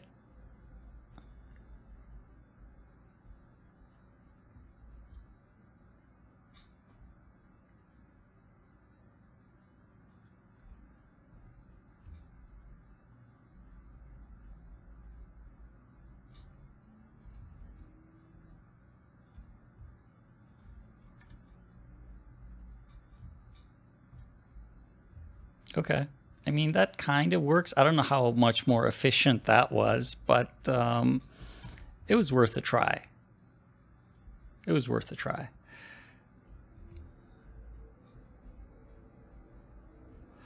Okay, so grab that, jump to our bookmark up here, and then this, oh, I should have grabbed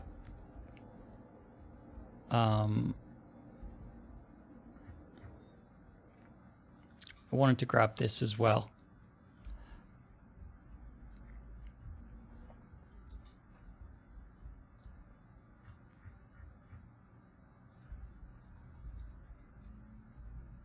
Okay, and then we'll do the same thing, of course, as we did with the other stuff. I like to use -1 as the default just because I know it's an invalid number and it's not something I'm really going to be using. Okay, so we have that, and then we can do this one as well. Wait, did we skip one? No, I don't think so. I don't think we skipped one.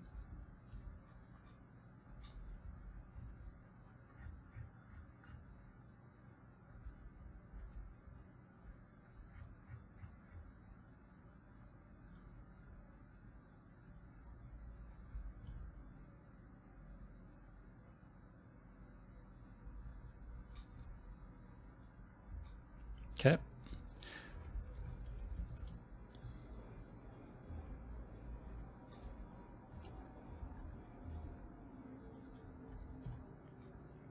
I thought I skipped these.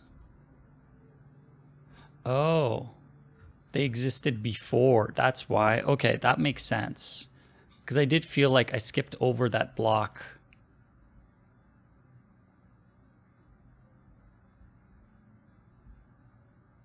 Okay, so we do set those there as well. Okay, that's fine. Not a big deal.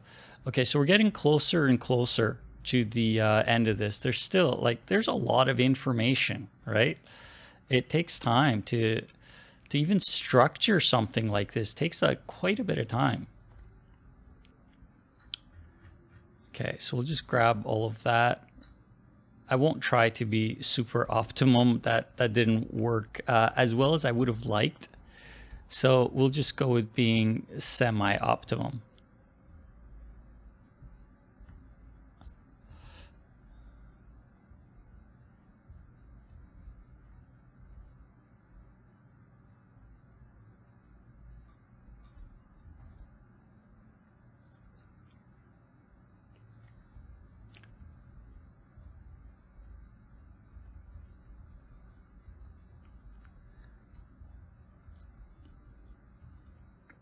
But I think we did good today, though, in terms of displaying that information about the pet.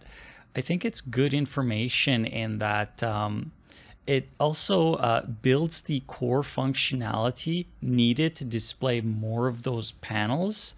So later, when we go to keep adding more of these types of panels of information, whether it's equipment or whatever the case may be, the functionality exists to a certain degree so that we can do it rather a bit more quickly because it already exists now. So that's pretty important because it's something that definitely needed to be made. And it's something that takes a bit of time to make, yes, but it's well worth it once it's been figured out, because then you can just make the rest of the functionality follow suit with the precedent that's already been set there with the manager, the event system, and how the information gets pulled and pushed and whatnot.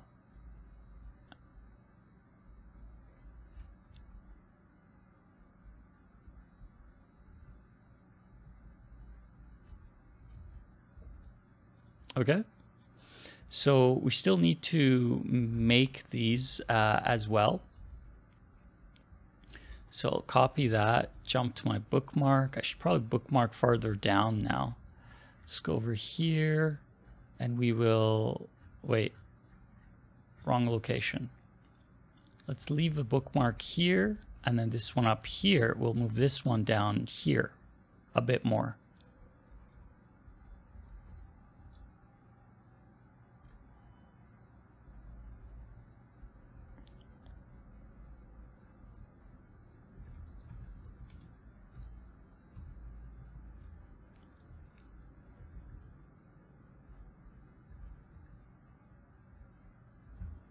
I forgot to take that. It's okay. I like to kind of organize and structure stuff. So if you've seen me do what it is that I do, you understand that I kind of sometimes obsessively organized in structure, it's because it's really necessary. If you want to do something on a larger scale, there has to be a logical structure in terms of organization. Otherwise, things get out of hand very quickly, and it's easy to lose control at that point. But if you have an organization structure that you're following, it sets a precedent and it encourages you to continue to think in that manner as well, so that you can keep following that kind of pattern. And when you establish a pattern, it's easier to continue to work within a pattern that you've set. And I find that really helps me specifically a lot with that kind of stuff, because it's just, I keep forgetting to grab that.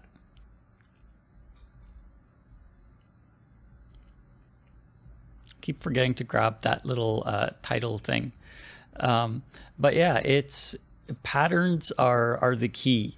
Patterns are really important, especially when working with a larger project, because even a framework, right?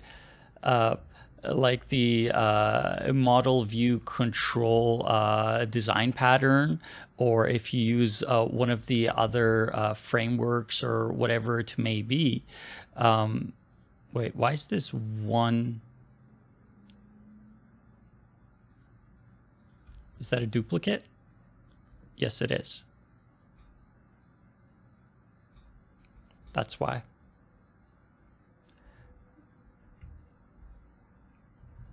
That's why, because it already existed. So it was giving me a warning message.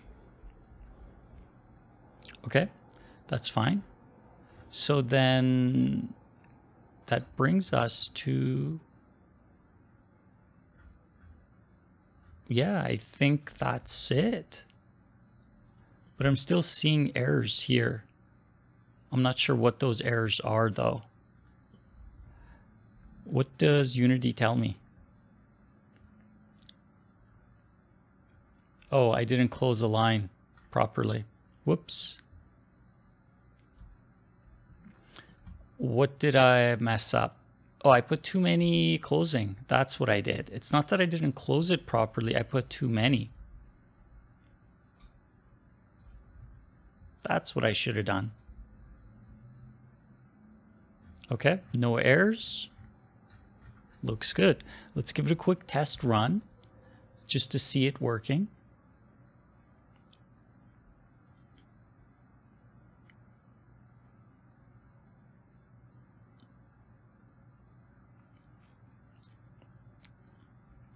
Yeah, this stuff, it takes a long time to figure out all these little details and whatnot.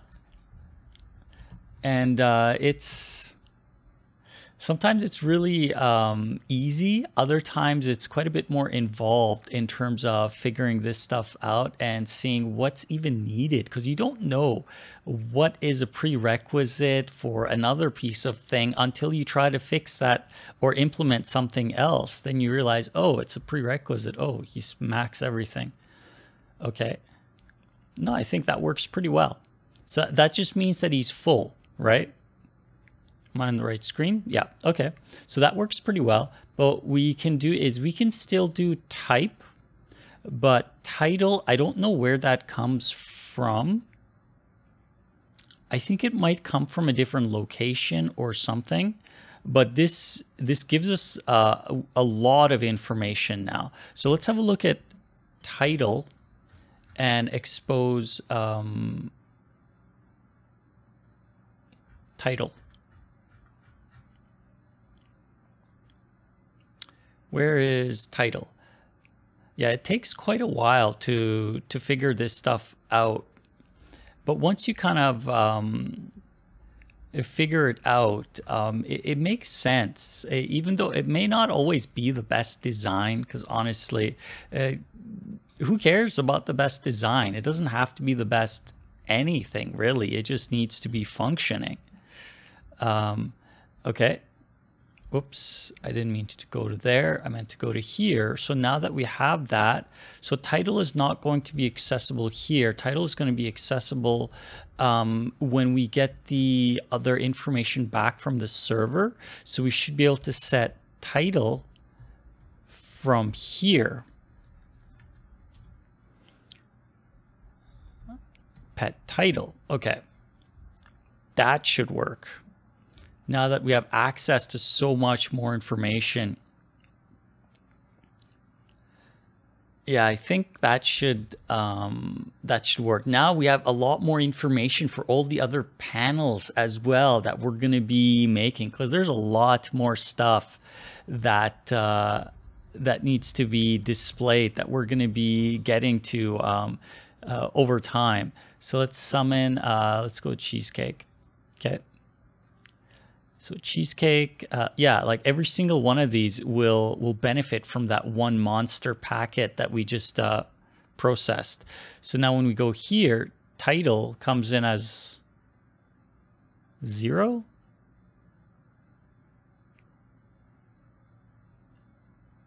Not what I was expecting. I think its title might be a lookup ID.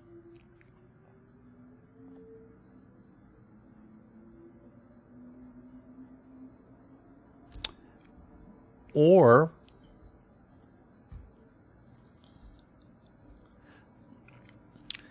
a week ago, I started using Google Firebase, real-time database for my game. Fun stuff. Yeah. There's a lot of interesting things. I've also been considering looking at more metrics kind of information, because when you're making something, you need access to metrics information. Like I want to know, for example, what do the users access the most, right? Which areas do they use? Which buttons do they press the most? What is the most engaging? Right? And which one is the least engaging, and why is it the least engaging, right? And you don't know that stuff until you look at the metrics. Unity comes built in and it provides you some metrics analytics, but it's very limited. They only take X amount of, what do you call it? X amount of entries or whatever it may be, and it's not a big number. It's really easy to cap it out from the reading that I've done. So I may need to look into other solutions, or maybe even make my own. I'm not sure. It always shown as 0. Really?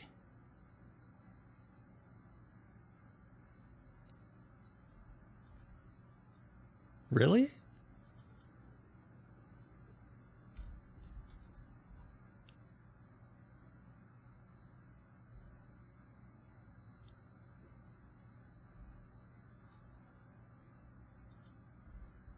Okay.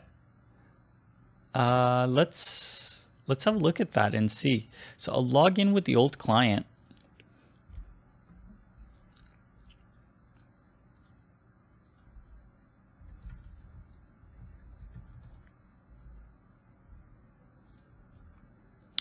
So we'll summon a pet, any pet that's above level 1. So we'll go with Cookie Monster, of course.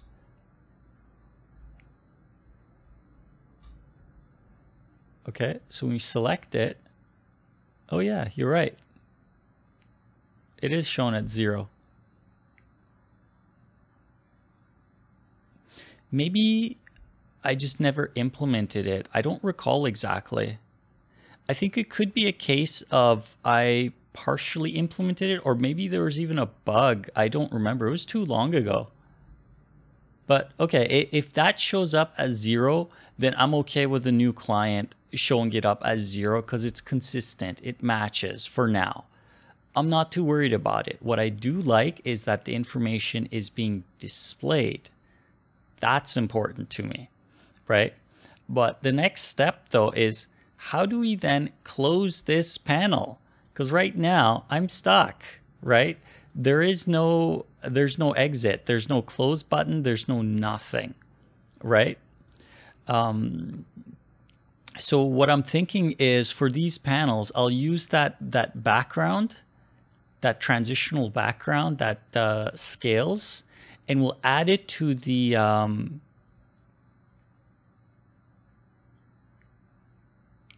yeah, I have an idea. Okay, so what we'll do then is we'll add the no click-through background because we also want to prevent click-through from that. We don't want the user to be able to select anything behind this panel once it comes up. It's the only thing we want the user to be able to interact with, because otherwise they may select another NPC or something and bring up another menu, which looks kind of messed up. So we want to simplify it, and we want to control that user experience to have it be you just get one panel open, right? That way it's consistent across all devices, whether it's desktop, laptop, or a mobile device such as iOS or Android. Let's do that. Oh wow, that time just flew by. Okay, I don't think I'll have time to implement this. What I do want to do is I want to just drop this in there. So we'll go into pet panels.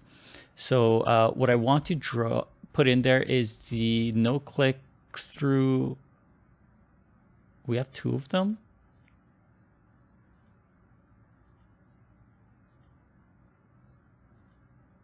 Why is there two? I thought there'd be only one. Maybe I made a mistake or something.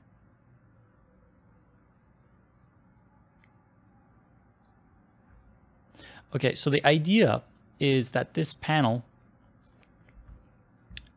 comes up, but behind that panel comes this no click through at a lower level.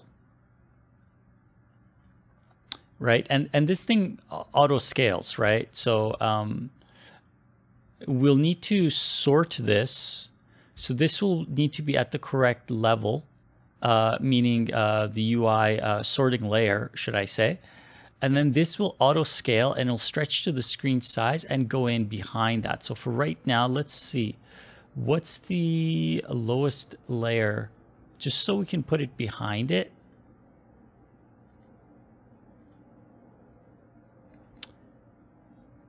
GUI layer 4, 3, 2, 1. Oh, come on.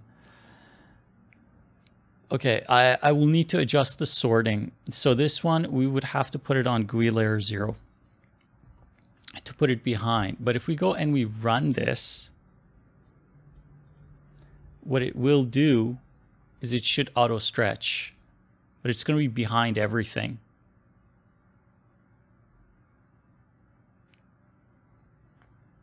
Not what I was thinking.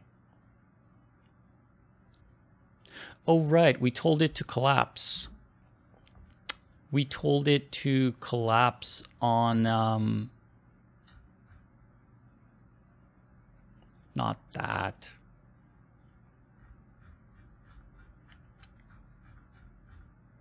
Nope.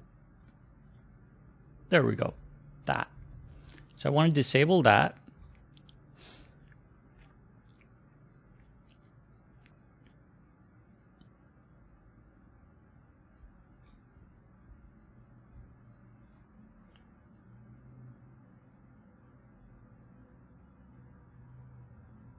Yeah, so that's the idea. Okay, so when it comes up, it'll look something like this. Of course, because the sorting is kind of is not correct right now. This shows up on top. This shows up on top. We need to correct the sorting. So the idea will be that you can click on this, and this will collapse this. Or you can use the joystick and press the back button and it'll also clear this, but that's going to be the next step. That's the idea. And then once that's done, then we can maybe do a quick little bit of cleanup to this panel, because it even says the wrong label. It says inventory. It's actually supposed to be pet information or my pet or something like that. and then we can move on to the next panel. Of course, every panel will have potentially different information, so it'll need to be built. But the good thing is that some of the functionality between the panels is shared with all of that stuff that we did with the Manager UI Coordinator, the event system, the way the event gets requested to be dispatched and then it gets listened to by the GUI pet panels. But that's kind of the idea, though. So, but that'll be for the continuation when we continue to work on the project. However, I think this is where I'm going to be calling it for today. So, of course, as usual, if you do enjoy this content and you want to see when I go live, hit that follow button. Follow me on Twitter, on Instagram. You're welcome to join the Discord as well.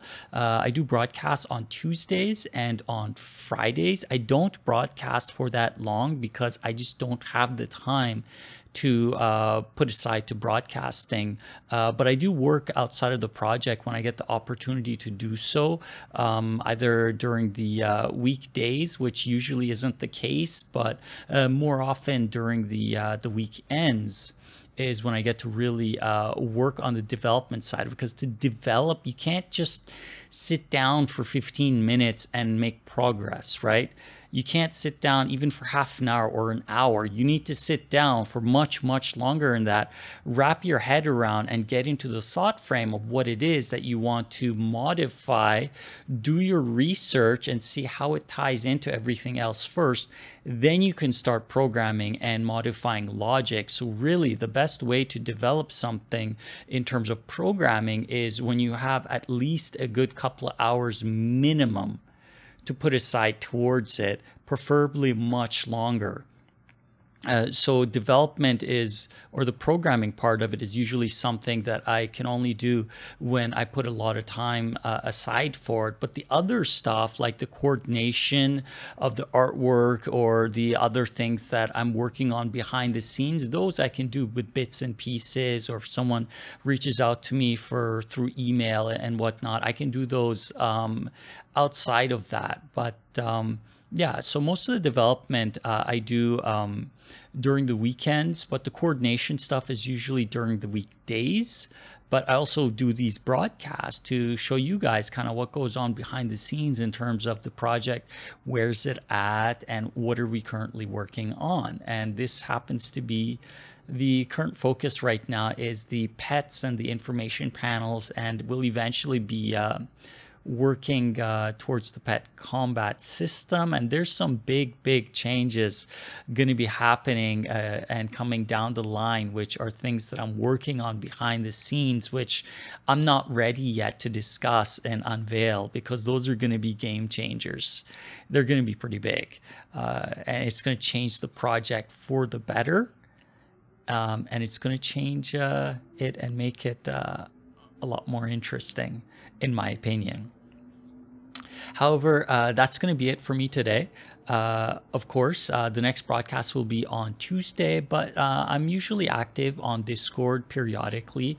If there's anything of importance, of course, reach out to me through social media or through the official website email, which is also available.